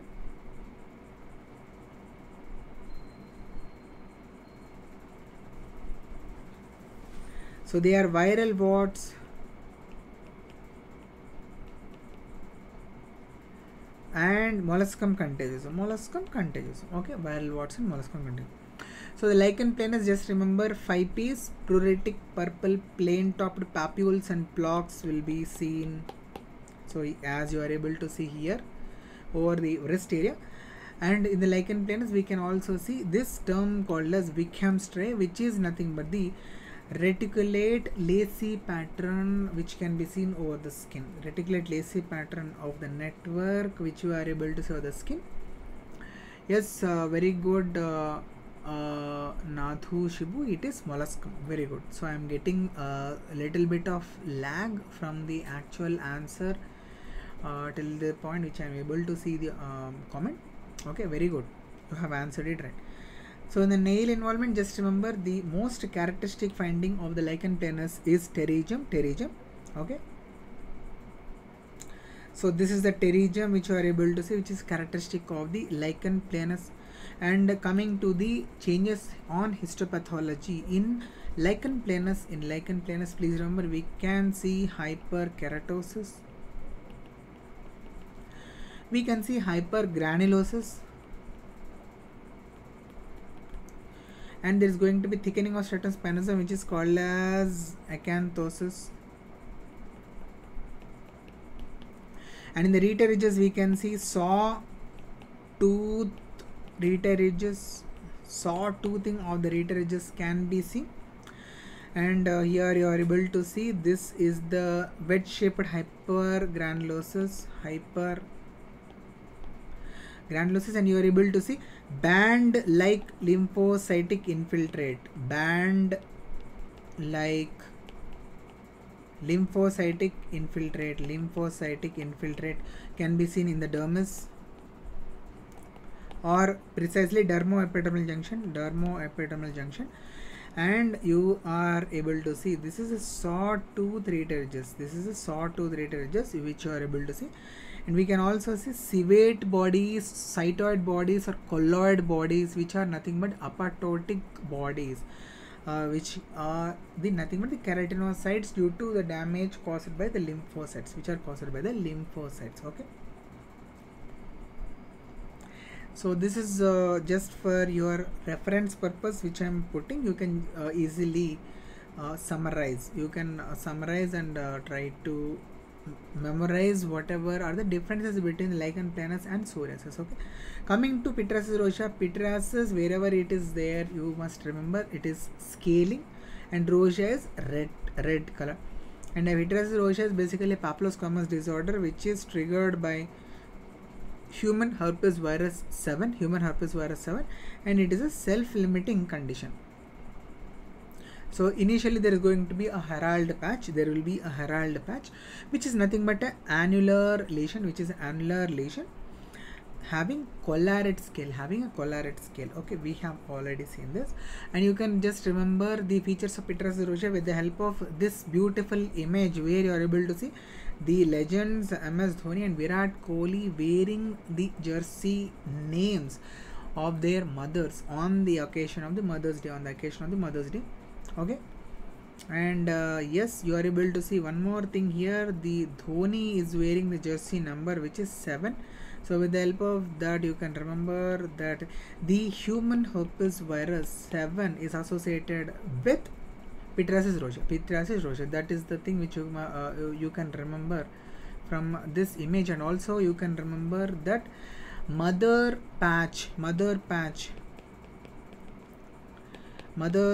is associated with pityriasis rosea. And also not only that, they are going to celebrate the Christmas, so Christmas tree pattern.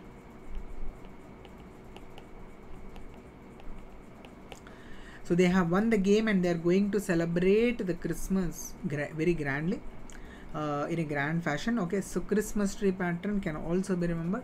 And not only that, they are having this t-shirts which are having collar.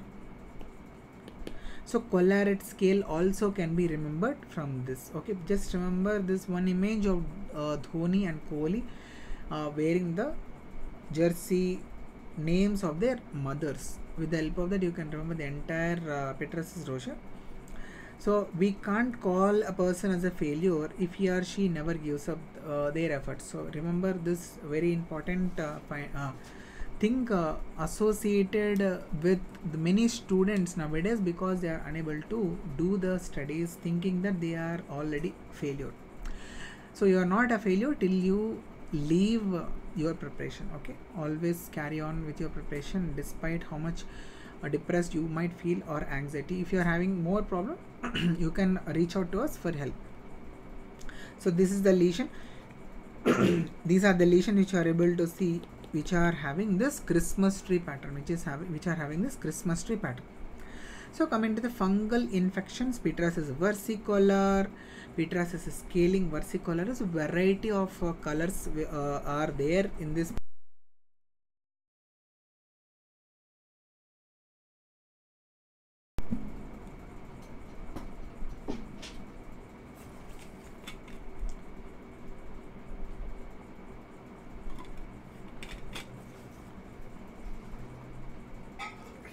So the causative agent, you can remember, it is Malassezia globosa, Malassezia furfur. Patient presents with asymptomatic perifollicular scaly macules, which the scaling is defined as fine brany or purpuraceous scaling, and the lesions can have hypopigmentation or hyperpigmentation, hypo or hyperpigmentation. So these are the lesions which you are able to see, multiple hypopigmented macules which are coalescing to form larger patches. So this is not only hyperpigmented, but it can also be hyperpigmented also. So if you perform a 10% potassium hydroxide mount, you can see the presence of the hyphae and the spores, and the description given for this is spaghetti and meatball appearance. Spaghetti is described as a hyphae, whereas the meatballs are nothing but the spores. So this is a comparison. Okay, this is a comparison use. And on wood slump examination, we are going to see in pityriasis versicolor a yellow fluorescence. Okay, this color is also very important. Yellow fluorescence can be seen. And in pityriasis versicolor, remember, recurrences are very common even after completion of the treatment, and the treatment is going to be with azoles. The treatment is going to be with azoles, which are antifungal medications. And not only azole, remember one more term, one more drug, or we can say topical preparation, which is selenium sulfide, which is not having azole in it, but it is used in the pityriasis versicolor. Okay. So coming to tinea capitis in the non-inflammatory and inflammatory, these are the two types of tinea capitis. Please remember, in the inflammatory tinea capitis, we are going to have a hair loss which is permanent, that is scarring alopecia will be there. And the examples of the inflammatory tinea capitis are chirion and fevers, extremely important for your exams. Whereas in the non-inflammatory variety of tinea capitis, we have black dot and grey patch variety of tinea capitis, black dot and grey patch. So first one is black dot type. So you can see the fungus grows into the hair, and this is endothrix variety. This is an example of endothrix variety, and the causative agent is trichophyton. And the reason why it is called black dot is because of this endothrix nature. The hairs are going to be damaged, and they are going to cut over the surface of the scalp, giving rise to the swollen hair follicles which are looking like black dots. Okay. Next one is non-inflammatory type tinea capitis. Next, grey patch variety. So in the grey patch variety, you can remember it is ectothrix. So there will be scaling present surrounding the hair follicle. So the appearance of the color, that is a color which we can see through the naked eye, is green color. So it is called as grey patch type of tinea capitis. And the causative agent is Microsporum canis. The causative agent is Microsporum canis. Next, in fevers, you can remember two important points. The causative agent is Trichophyton schonleini, and we are going to see scutula in this patient. We are going to see scutula, which is nothing but the crust. Nothing but the cup-shaped crust. And the key on how the examiner will give you the question is that a child is coming with the complaints of hair loss and there is also boggy swelling. This is very important descriptive term, boggy indurated swelling, and also there will be easily pluckable hair. This is one more clue which can be given, easily pluckable hairs. If you perform a KOH mode, you can identify the fungal elements, and this is the boggy swelling which you are able to see over the scalp with complete hair loss. And the causative agents are trichophyton mentagrophytes and trichophyton verrucosum, verrucosum and mentagrophytes. And the next variety of tinea are tinea corporis or cruris. And here you are able to see annular block with central clearing, and scaling will be present at the margins. There are various steps of annular lesions. You can remember in lupus vulgaris, which is a type of cutaneous tuberculosis, there is going to be central scarring will be there. Tinea corporis, there is going to be central clearing. In leishmaniasis, there is going to be central crusting. There is going to be a central crusting in the case of leishmaniasis. Okay. Now coming to sporotrichosis. Okay, one second. Yeah, sporotrichosis, chromoblastomycosis and mycetoma, these are very important subcutaneous mycosis. So in sporotrichosis, which is also called as Rose Gardner's disease, the history will be given like farmer coming with the complaints of the nodular lesions along the lymphatics, or the examiner also can mention linear nodules or papillary nodules are present over the body, or they can mention it as sporotrichoid pattern. So all these are one and the same, and when you are able to see this kind of a description given, always you should think about the sporotrichosis, which is produced by Sporothrix schinki. And on histopathology you can see asteroid bodies can be seen in the patients of sporotrichosis.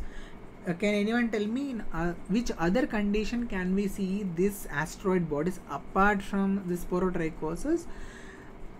Though the asteroid bodies can be seen in those other conditions, please put your answer in the chat section. But the better answer, the better association with asteroid bodies is seen in the patients of sporotrichosis. Okay.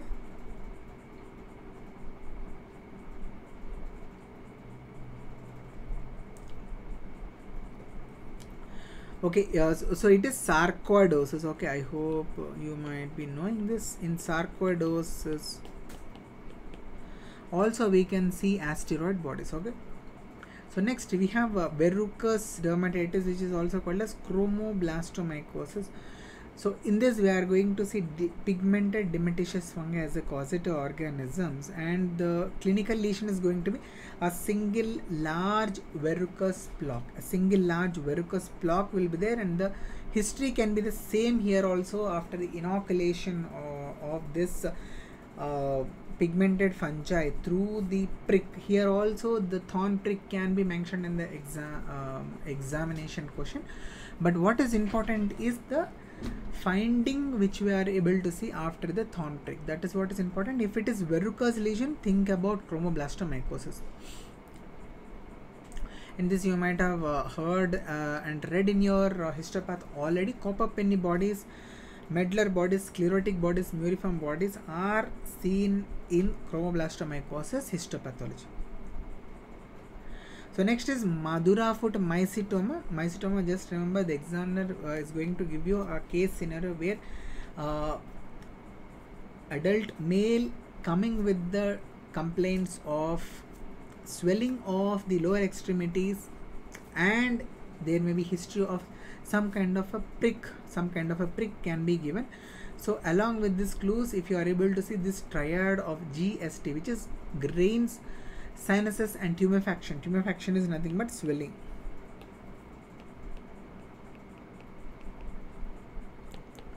So if all these features are present, then you should always think about mycetoma. And basically these granules are nothing but the colonies of the microorganisms which you can see.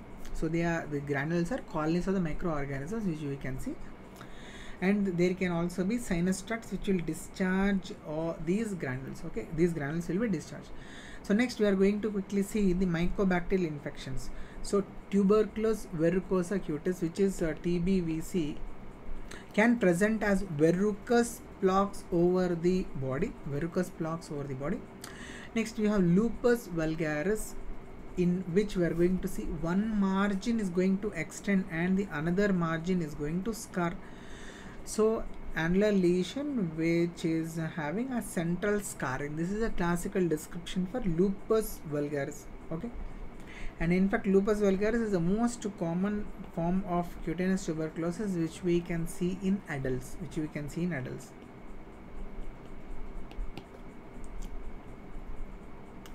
And there is one test which you must remember related to lupus vulgaris, which is called as diascopy.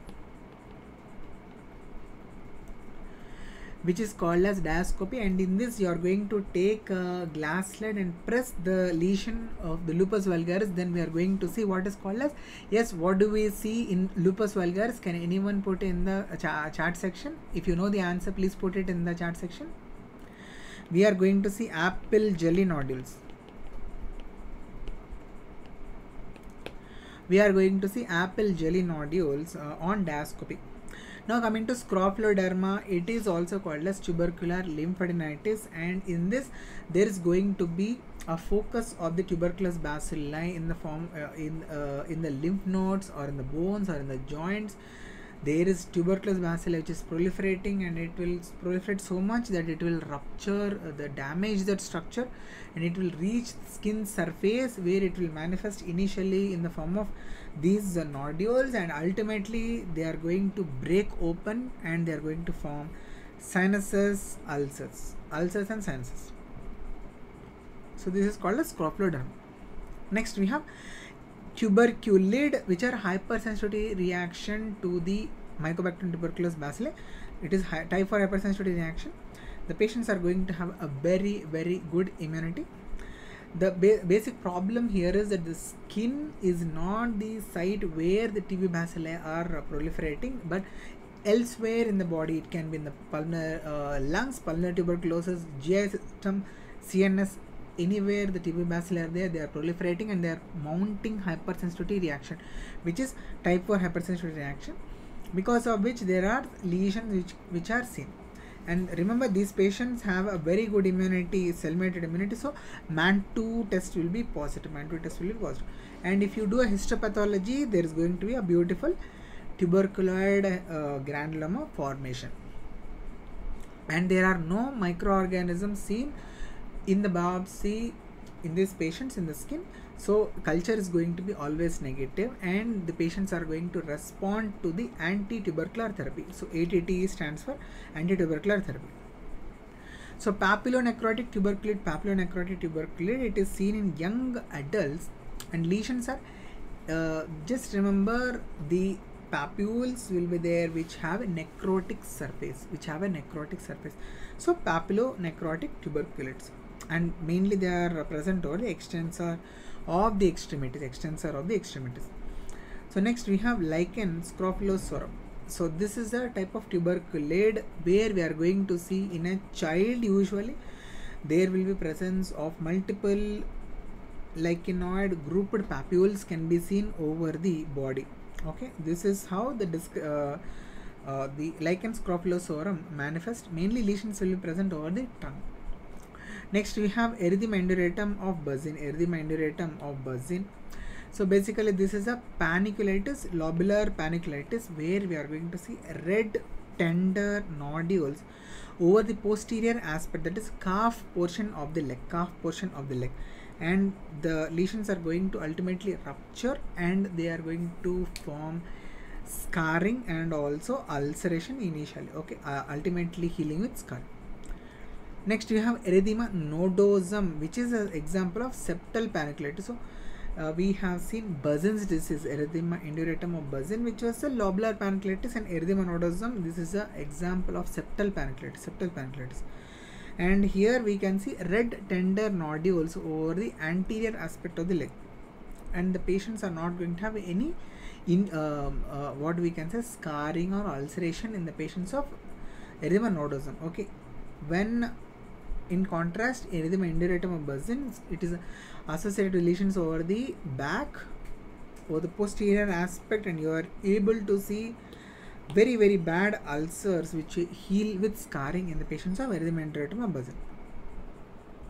So few points about Hansen's disease. Causative agent is Mycobacterium leprae. Causative agent is Mycobacterium leprae.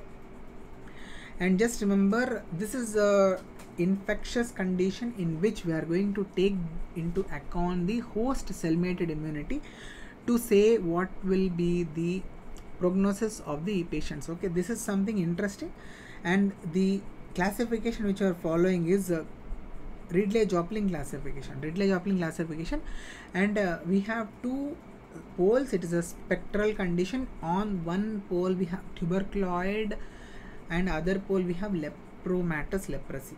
So just remember that as we move from left to right, that is tuberculoid to the lepromatous, and the immunity is going to reduce tremendously. Immunity is going to be very poor on the lepromatous side, and the disease is very disseminated in the lepromatous leprosy side, whereas in the tuberculoid pole the immunity is very good. So cell-mediated immunity is very good, and there is a limited disease. In this. So this thing, okay, next.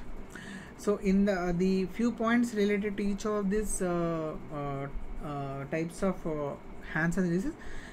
So TT leprosy, remember we are going to have a annular block with central clearing. Central clearing will be there, and periphery well-defined raised margins will be there. Well-defined raised margins will be there at the periphery. Well-defined raised margins will be there. So just like tinea, this lesion is appearing, but the difference is that in Hansen's disease there will not be any itching.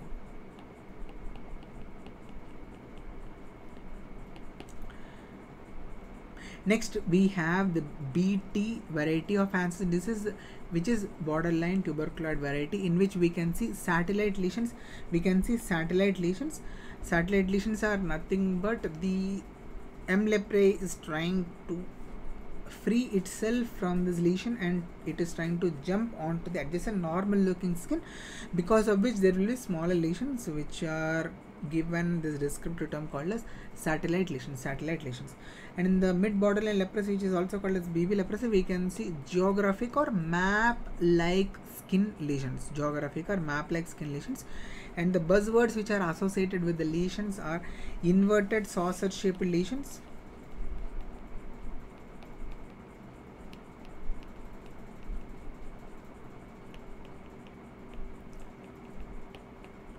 and we are also going to see punched out inner border, and this punched out inner border is giving rise to this appearance called as Swiss cheese appearance.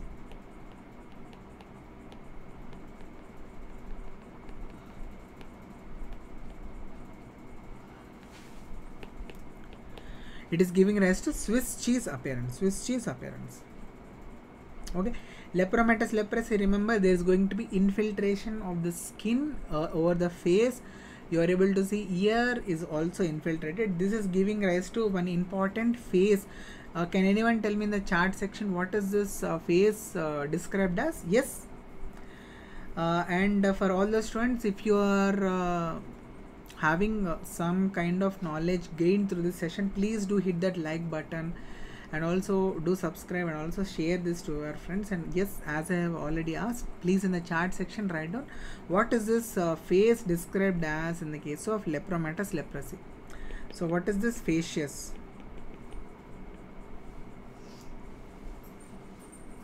I hope there is some lag, maybe that is the reason why you are unable to connect.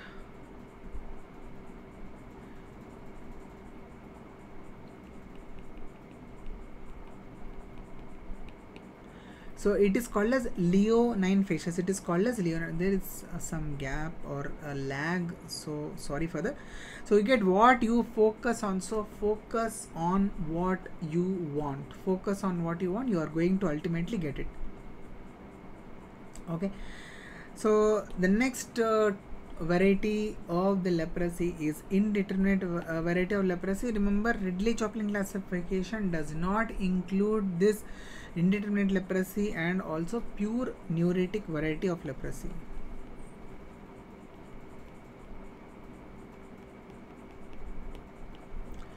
Okay, so in this, how can you differentiate both these conditions? Is in indeterminate leprosy, the lesion in both of them, basically child is going to present with hypopigmented lesions over the face. So this is the common thing associated with these two. And what is the differences? Please remember, in pityriasis alba there is going to be scaling. Pityriasis means scaling, alba means white color. Okay, so pityriasis alba scaling will be there. Whereas in indeterminate leprosy, please remember, there is going to be atrophy of the skin. Okay, so this is how you can differentiate. And also in pityriasis alba, if you observe, there will be multiple lesions present over the face, whereas in indeterminate leprosy there is going to be a single lesion which can be seen over the face. So now coming to the reactions, remember, type 1 reaction, type 2 reaction. These are the two reactions. Type 2 reaction is also called as erythema nodosum leprosum. And I hope you all know this rule of 5. Rule of 5 says that type 1 reaction is type 4 hypersensitivity reaction. Type 4 hypersensitivity reaction. Why? Because type 1 reaction plus 4 will give 5. So type 2 lepra reaction is a type 3 hypersensitivity reaction. So 1 plus 4 will give you 5 and 3 plus 2 will give you a 5. I hope this is helpful. Please do confirm in the chat section, just like this video, if it was helpful. And in the spectrum, you can remember that type 1 reaction is associated, it is seen in the borderline category, whereas the type 2 reaction, it is seen in the basically lepromatous end. So basically you can remember, on the lepromatous end we have mainly type 2 lepra reaction, and on the borderline we are having type 1 lepra reaction. So because type 2 lepra reaction is a type 3 hypersensitivity reaction, so there will be these immune complexes deposited everywhere in the body. So there is a possibility of the new lesions in type 2 lepra reaction, giving rise to erythema nodosum leprosum. Whereas type 1 lepra reaction is a cell mediated immunity, so there is going to be pre-existing skin lesions which will be inflamed, and even the nerves can also show this hypersensitivity reaction, giving rise to this neuritis.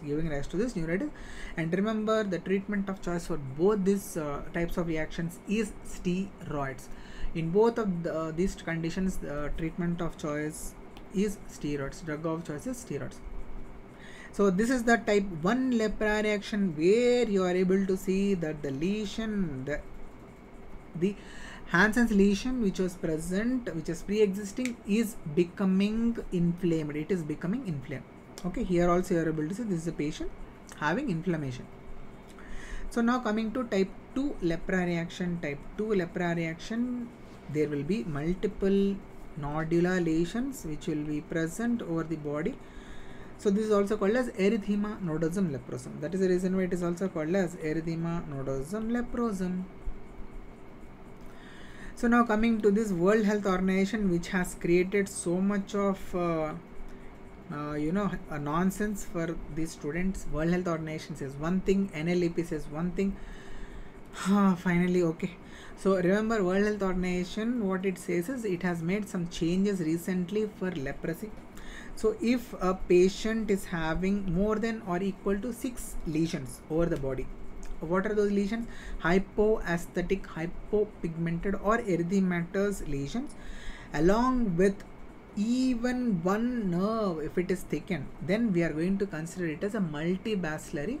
And if you perform a biopsy or a slit skin smear, the AFB is going to show you the bacilli. So if any one of this is present in the patient, then we are going to call the patient as multibacillary patient. If the SSS is positive, or if there is one or more nerve, and if you are able to see more than or equal to 6 number of the patches, then we are going to call it as a multibacillary leprosy. Multibacillary leprosy. And in the, according to World Health Organization, the treatment is going to be in the paucibacillary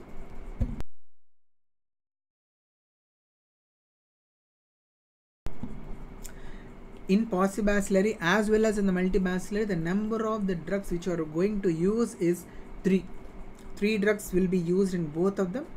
The only difference is going to be of the duration.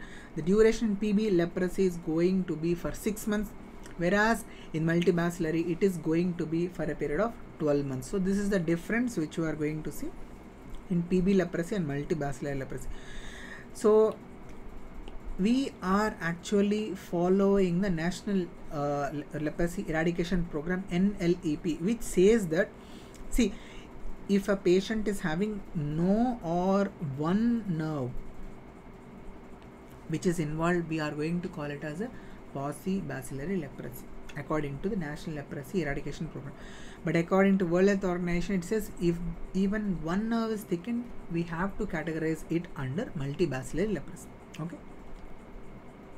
So what are the medications which you are going to use? Basically dapsone, rifampicin and clofazimine. You can very easily remember the dosages, so just follow what I am saying.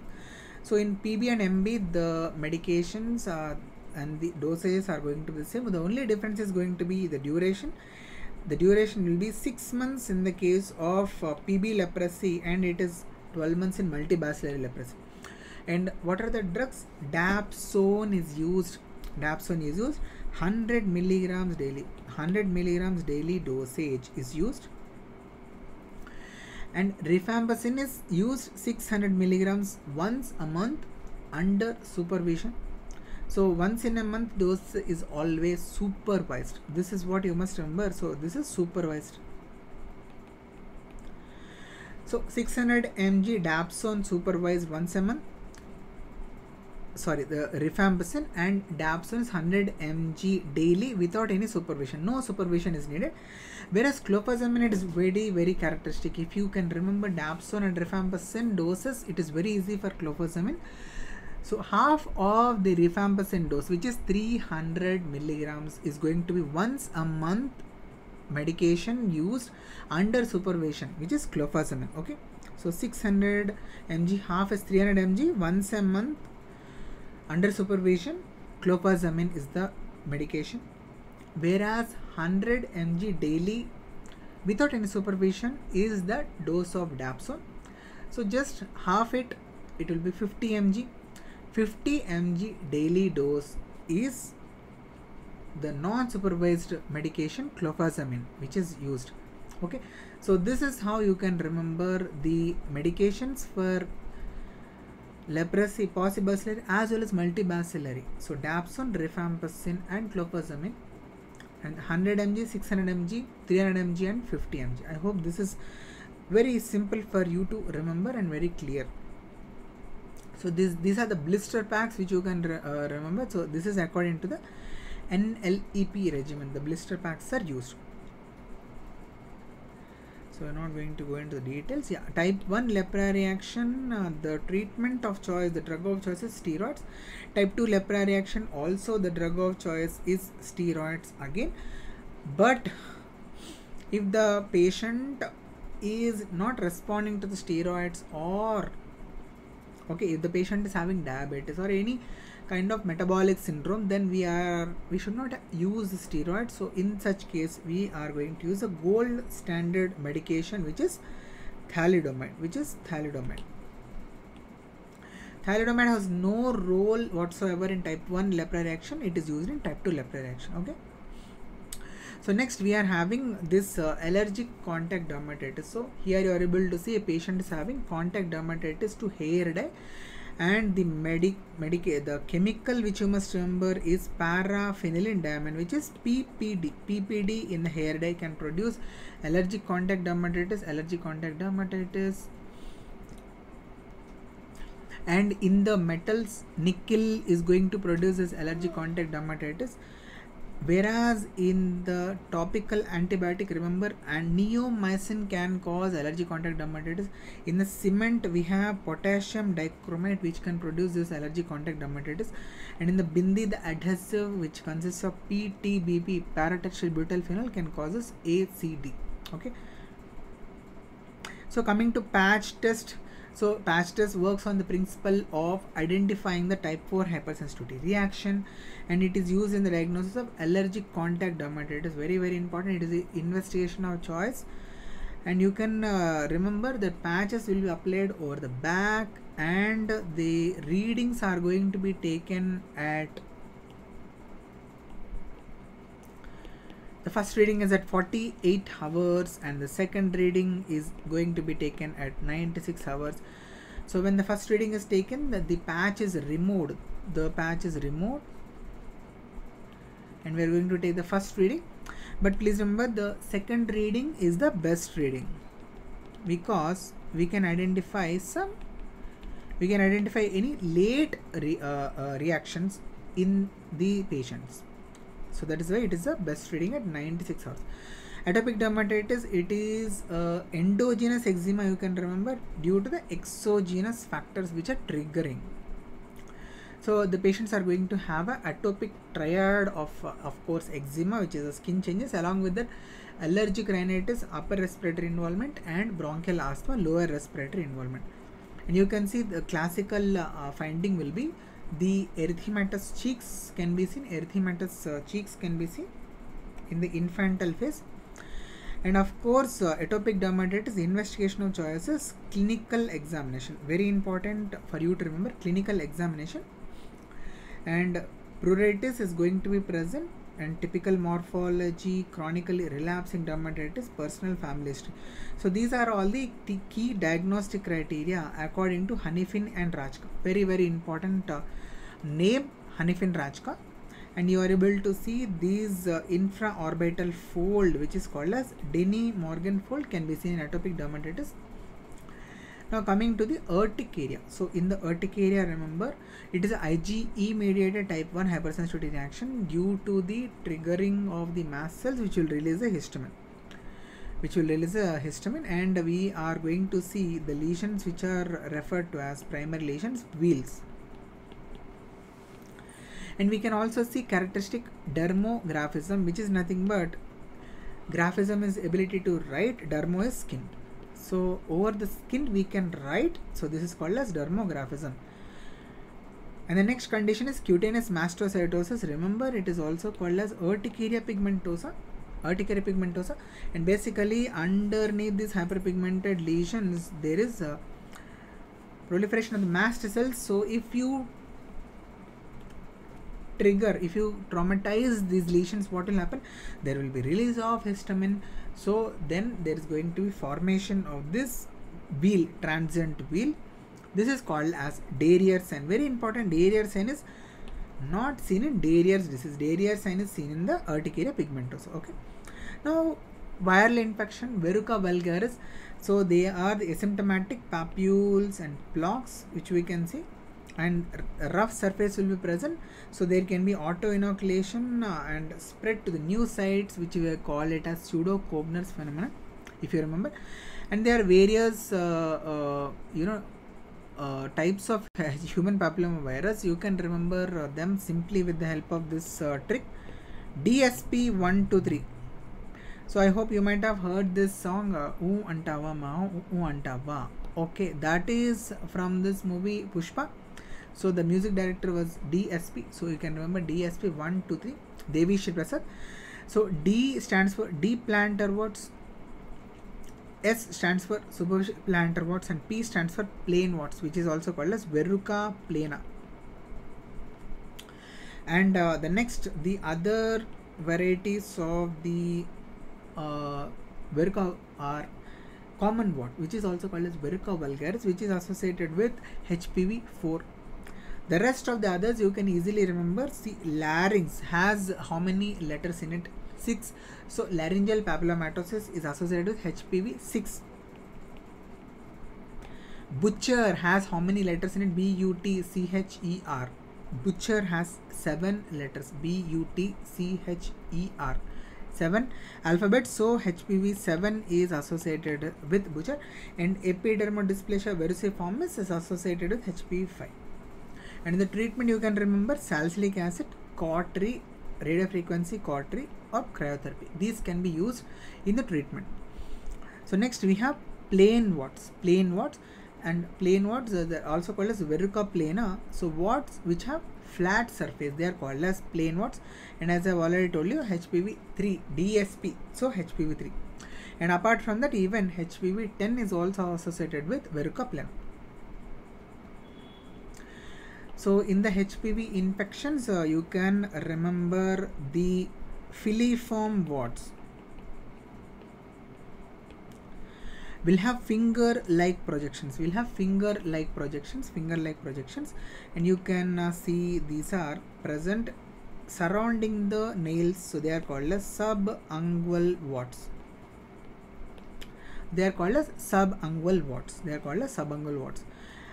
So this we have already seen. And molluscum contagiosum, this is the next viral infection where we are going to see pearly white dome-shaped umbilicated papules.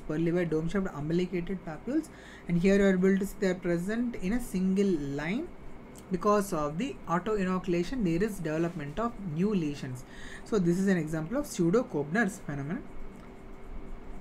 Coming to varicella, which is also called as chicken pox, it is produced by varicella zoster virus, and you can see dewdrop on rose petal appearance. Herpes zoster, it is a reactivation of the VZV virus. It is also called as shingles, very important condition where there is going to be unilateral arrangement of the grouped vesicles over erythematous base in a dermatomal fashion. So if you are able to see, this is a dermatome which is having this erythematous base on the top of which there are vesicles present, and this condition is extremely painful for the patients. Remember this point. So these points you might have read. This is okay. So oral hairy leukoplakia, it is seen associated with in HIV patients, and it is associated with Epstein-Barr virus, where the patients are going to have white corrugated ridge-like border over the lateral aspect of the tongue,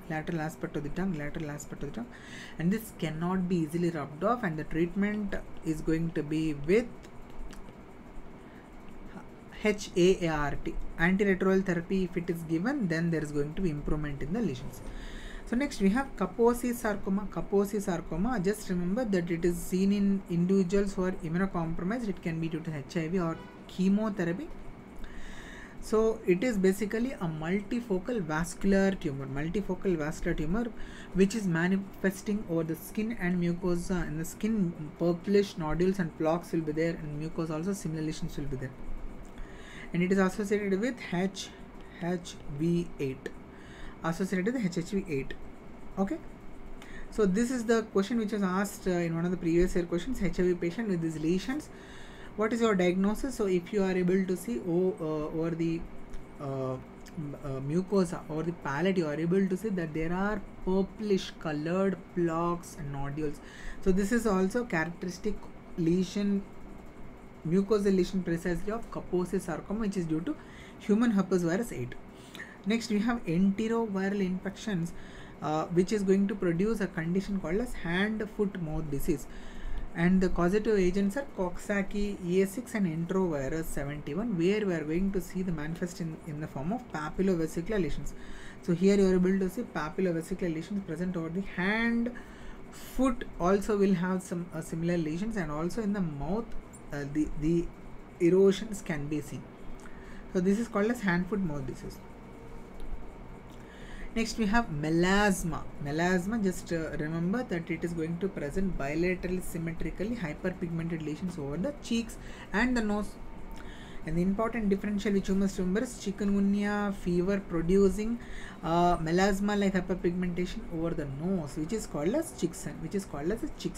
So this is a chicksen which you are able to see in chikungunya fever. And next we have Mongolian spot, nevus of Ito, nevus of Ota.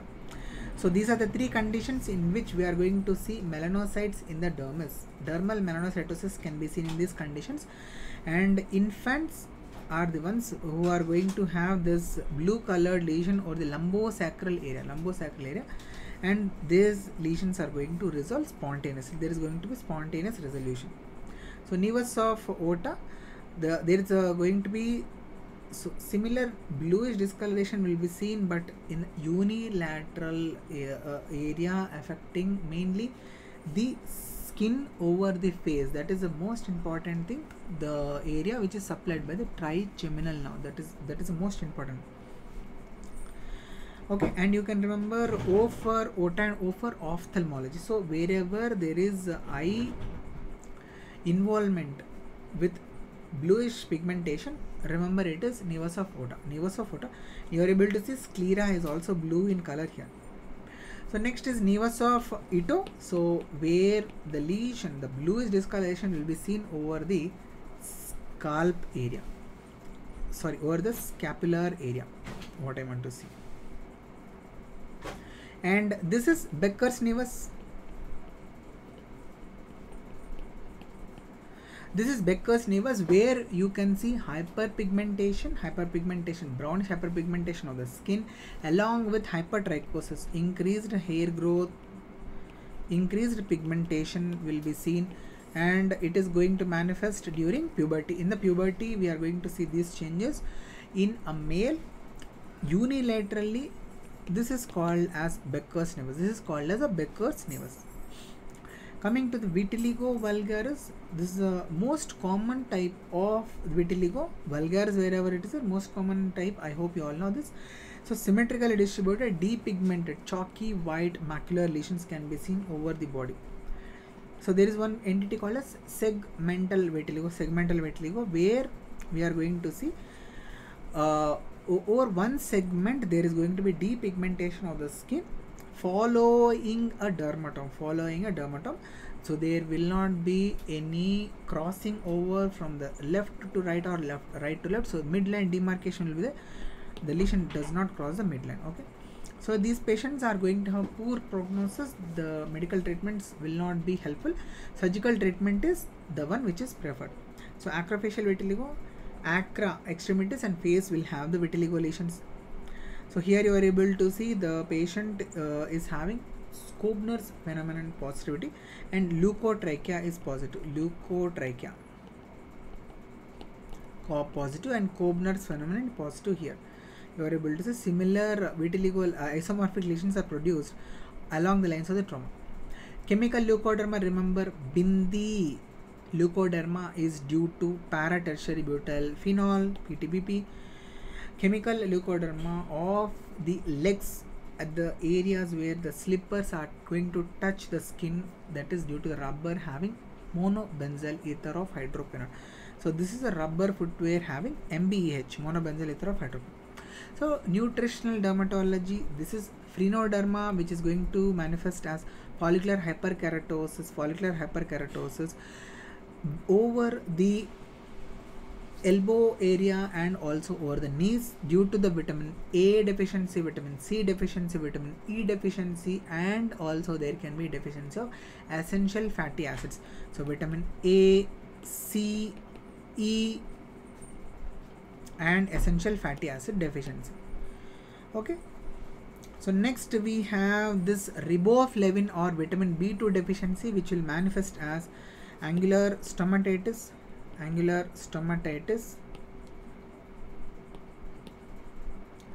and this is pellagra, which is due to vitamin B3 deficiency, which is also called as niacin, and this is classically called as Castle's necklace.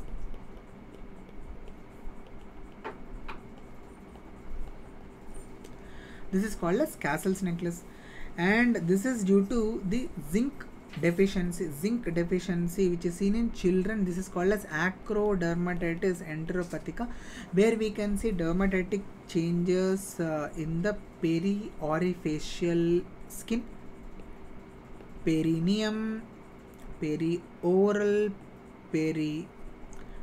all the orifices around the orifices, you can see the dermatitis changes. So this is very classical for acrodermatitis enteropathica due to the defect in the zinc absorption. So in this, the features which we can see in the pellagra and ADE are almost the same with one difference. Okay, in pellagra we can see 3 Ds: dermatitis, dementia and diarrhea. Okay, so dermatitis, diarrhea and dementia. So in the acrodermatitis enteropathica, we are not going to see dementia, but we are going to see in that place alopecia, that is loss of hair will be there, but otherwise the rest of the others, diarrhea and dermatitis, will be the same. So here also we can see dermatitis and diarrhea. So lifelong zinc supplementation is going to help in these patients. Few points related to malignancies. So A, B, C, D, E. A, B, C, D, asymmetry, border irregularities, color irregularities, diameter more than 0.6 millimeters, and evolution of the lesions. Pigmented lesion can be seen in malignant melanoma. The most common variety is superficial spreading type, and you can see that the pre-existing mole or nevus can give rise to malignant melanoma. And the most important thing which you must remember is congenital melanocytic nevus.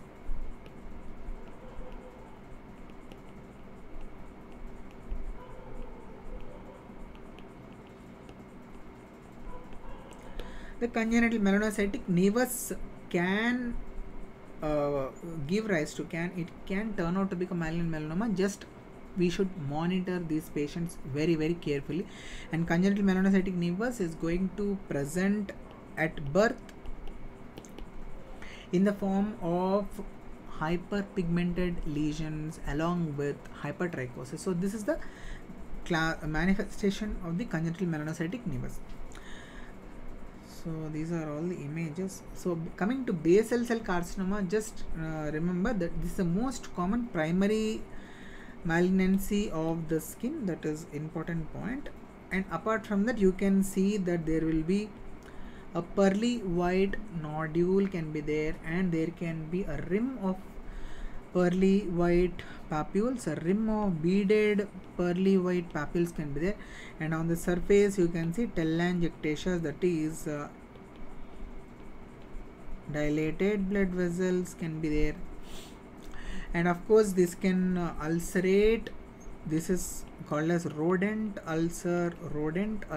Okay, and this is a site where we can classically see above the line joining the, one second, am I visible and audible? Yes, students, please in the comment section type if I am visible and audible.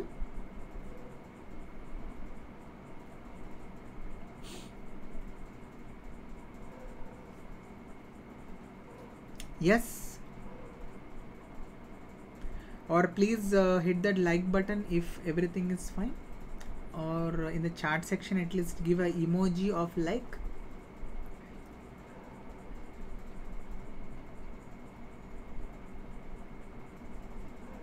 Thank you so much Del CV for the confirmation.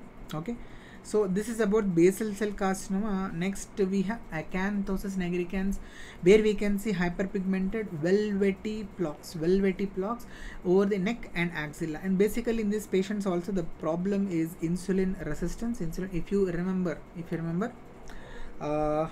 Hyran syndrome, hyperandrogenism, insulin resistance, acanthosis nigricans. Okay, Hyran syndrome. So in this acanthosis nigricans, as you can see, velvety plaques will be present over the axilla, and the most common causative association is obesity followed by diabetes, and even there can be associated malignancies which can cause this, which can be associated rarely, like for example adenocarcinoma. Okay, thank you for the confirmation Devan Singhal, thank you so much. Okay, so there is insulin like growth factor which is elevated in these patients bloodstream, giving rise to this feature. And here we have the rapid multiple onset of seborrheic keratosis, giving rise to this sign of lesser Trellat. So when an elderly patient comes with a sudden explosion of these seborrheic keratotic lesions, this is called as lesser alert sign, and we should be very vigilant about possible GI adenocarcinoma in this patient. So we have to get these patients properly investigated for any possible GI adenocarcinoma. Very important, because I have seen this happening in my family member. So I take it very personally whenever I see this particular thing. Okay, so now coming to connective tissue disorders and drug reactions. So dermatomyositis, remember, very important topic. So this is a condition where skin lesions will be there, and along with that muscle involvement in the form of proximal muscle weakness can be seen. And basically we are going to have Gotton's papules, violaceous flat-topped papules can be seen over the interphalangeal joint and metacarpophalangeal joints. And Gotton's sign is violaceous macular erythema.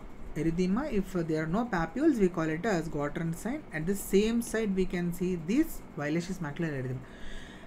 If it is present orbitally, we call it as heliotrope rash. Very important. All these names are extremely important. And we can see mechanics hands, which are hyperkeratotic fissuring, which we can see over the tips and sides of the fingers. Okay. And if it violaceous macular erythema, if it is present over the thighs, it is called as Holster sign. So a few points regarding ichthyosis vulgaris, X-linked ichthyosis and lamellar ichthyosis. Okay, ichthyosis vulgaris is the most common type of ichthyosis, where we can see fish-like scaling, which are fine white in nature. X-linked ichthyosis, it is also called as ichthyosis nigra, and lamellar ichthyosis. So please remember, in the case of X-linked ichthyosis, the point which you must remember is it is associated with corneal opacities and cryptorchidism. So these are the 2 points associated with X-linked ichthyosis. And also there is a steroid sulfatase enzyme deficiency. That is not so much important, but steroid sulfatase deficiency, and here it is due to filaggrin mutation. Whereas lamellar ichthyosis, it has few important terms which you must remember. Dark plate-like scales can be seen in this condition, and we are going to have what is called as a collodion membrane. Collodion membrane can be seen in these patients, and it is associated with the ectropion and eclabium. I will show you the images. Okay, one second. Yeah, so this is the collodion membrane which you are able to see.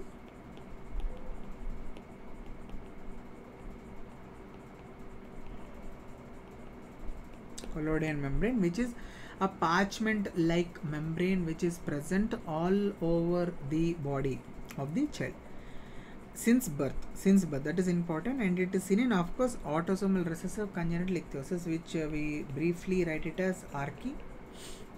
So here it is lamellar ichthyosis, very important, having collodion membrane since birth. It was asked in the one of the questions. And Harlequin ichthyosis, it is an autosomal recessively inherited condition where ABCA12 gene mutations can be seen. So fixed drug eruption, so there will be a drug history. Like, for example, it can be even metronidazole, which is used in patients who are having diarrhea, after which there will be development of a dusky red block with erythema around the margins. And why is it called fixed drug eruption? Because whenever the patient takes the drug, there will be development of the eruption at the fixed site where the eruption previously occurred. So it is called fixed drug eruption, and the lesion will heal with a very bad hyperpigmentation. Okay, so let us look at few of the questions, and we are going to call it a day. So please try to answer this MCQ in the comments section or chat section. Yes, everybody. Patient visits the outpatient department with satellite skin lesion. During examination, one hypopigmented lesion and one thickened nerve are observed. So you are able to see the blister packs are shown here. So this is packet 1 and this is packet 2. So which treatment would be most appropriate for this patient? This is the question. Please try to answer this. So what do you think is this leprosy which is being addressed according to National Leprosy Eradication Program? This falls under. So you are able to see one hypopigmented lesion is present and one thickened nerve is present. So this comes under paucibacillary leprosy according to National Leprosy Eradication Program. And according to the World Health Organization, in the treatment modality, we are going to use 3 drugs. We are going to use 3 drugs, that is dapsone, rifampicin and clofazimine will be used both in pauci as well as multibacillary leprosy. Yes, very good, Devan Singhal. So answer here is going to be packet 2 for a period of 6 months. So this is going to be the treatment in this particular patient who is having paucibacillary leprosy. Okay, I hope it is clear. If you are having any doubts, please put those doubts in the chat section. This is the next question. Please put your answer in the comments. Chemoprophylaxis for leprosy should be given to which of the following persons? Which are the following persons? Yes. So I will give you just 5 seconds of time and then you are good to go.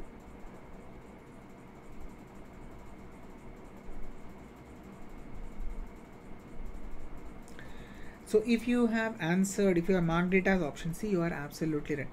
Sharing same towels and clothes is actually a controversial concept where chemoprophylaxis is advised by few and not advised by few. So we will just keep it in reserve. It can be wrong or right. So living with a patient with leprosy for more than 3 months, this is definitely a criteria for giving chemoprophylaxis. Contact of age more than 2 years, this is also one of the criteria for chemoprophylaxis. Contact for more than 20 hours per week for more than 3 months, this is also a criteria. So 2, 3, 4 are correct. So option C has all this. So that is the reason why here option 1 is not selected. Sharing the same clothes and towels, probably if all of them are correct was the option which was mentioned, then we can have some thought and we can put that as the answer. But even though this is considered as a criteria for the chemoprophylaxis, in various other sources it is mentioned that the sharing the same clothes and towels need not be a criteria for chemoprophylaxis. So we have to wait and watch for the proper criteria to be released. But we already know that there are some conditions where there is no need for any chemoprophylaxis. Like for example, if possible signs of chemoprophylaxis are already present, or the patient is confirmed tuberculosis patient, or if there is any liver or kidney disease, and if the patient is a pregnant woman, or if the rifampicin is already administered in the last 2 years. Okay. So this is the next question. Please try to answer this. The patient aged 60 shows lesion as depicted in the image below. There are reports that he noticed a spider crawling in the area of the lesion. What is the most probable diagnosis based on this information? What do you think is the answer for this?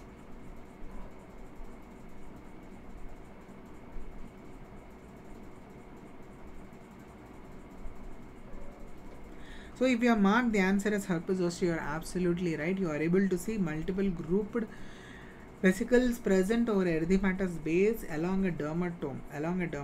So this is herpes zoster or shingles. So this is the next question. Please try to answer. What is the most likely diagnosis for a patient who presents with flaccid bullous lesions affecting both the oral cavity and the skin, as shown in the provided image, and exhibits exhibits acantholytic cells on Zhang smear. Oh, very good. Del CV, Devan, Single, and Manoj Saxena. You have marked. You have made the correct answer.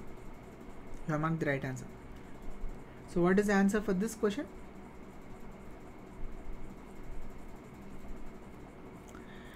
So, if in case you have marked it as option B, pemphigus vulgaris, you are absolutely right. Flaccid bullous lesions, oral cavity is also affected. Please remember.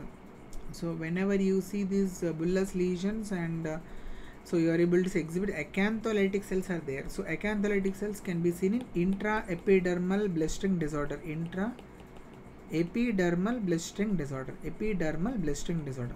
Okay. So we can rule out bullous pemphigus dermatitis herpetiformis. Okay. So in the option A and B, please remember flaccid lesions and involvement of oral cavity both can be seen in pemphigus vulgaris.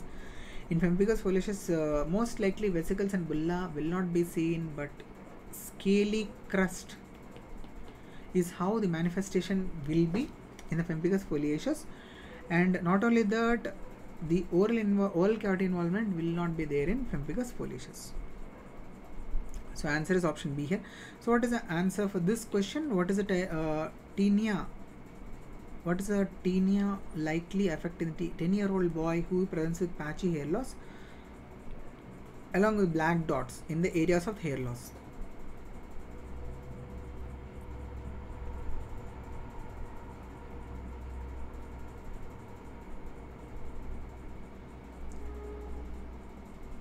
Yes, Manoj Saxena. Del CV. Yes, you have marked it right. Very good.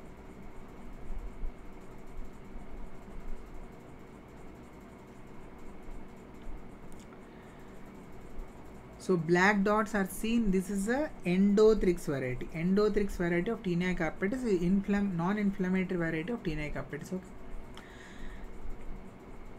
This is the next question. Patient developed pigmentation on the nose, experiencing fever and joint pain, which appeared shortly after taking NSAIDs. What would be the most likely diagnosis? Please remember, fever and joint pain was there, after which NSAIDs are taken. Fever and joint pains could most probably be due to chikungunya, because of which there is this hyperpigmentation of the nose, which is called as chick sign. So the answer here is going to be chikungunya.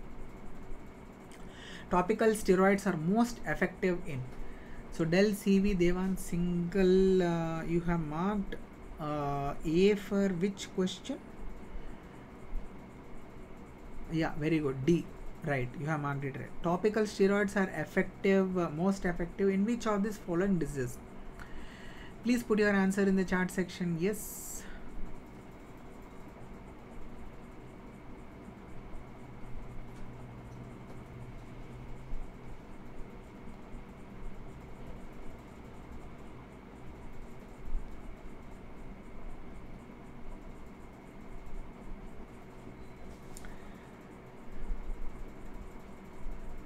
So did anyone answer it as eczematous dermatitis?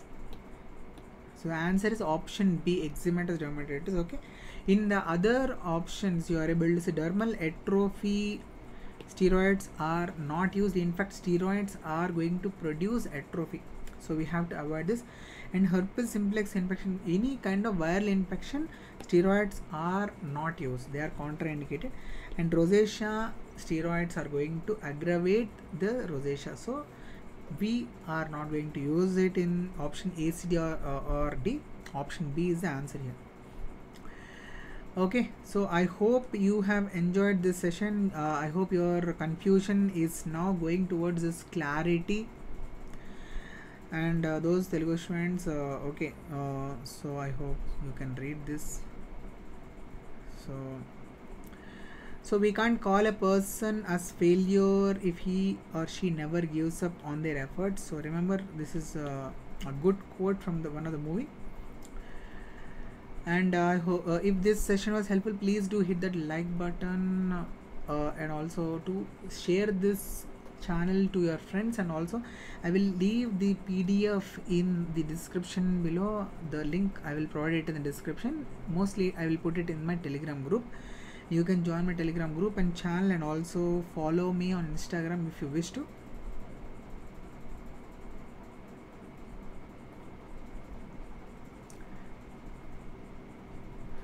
So Devan Singhal, this session is already there in YouTube, so it will be available, so you can watch it later. Okay.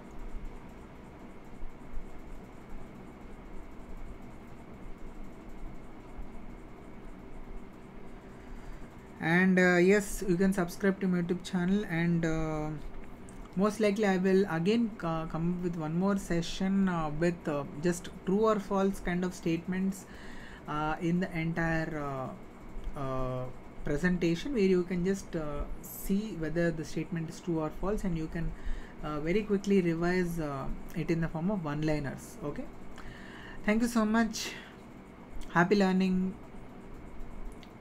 and bye bye.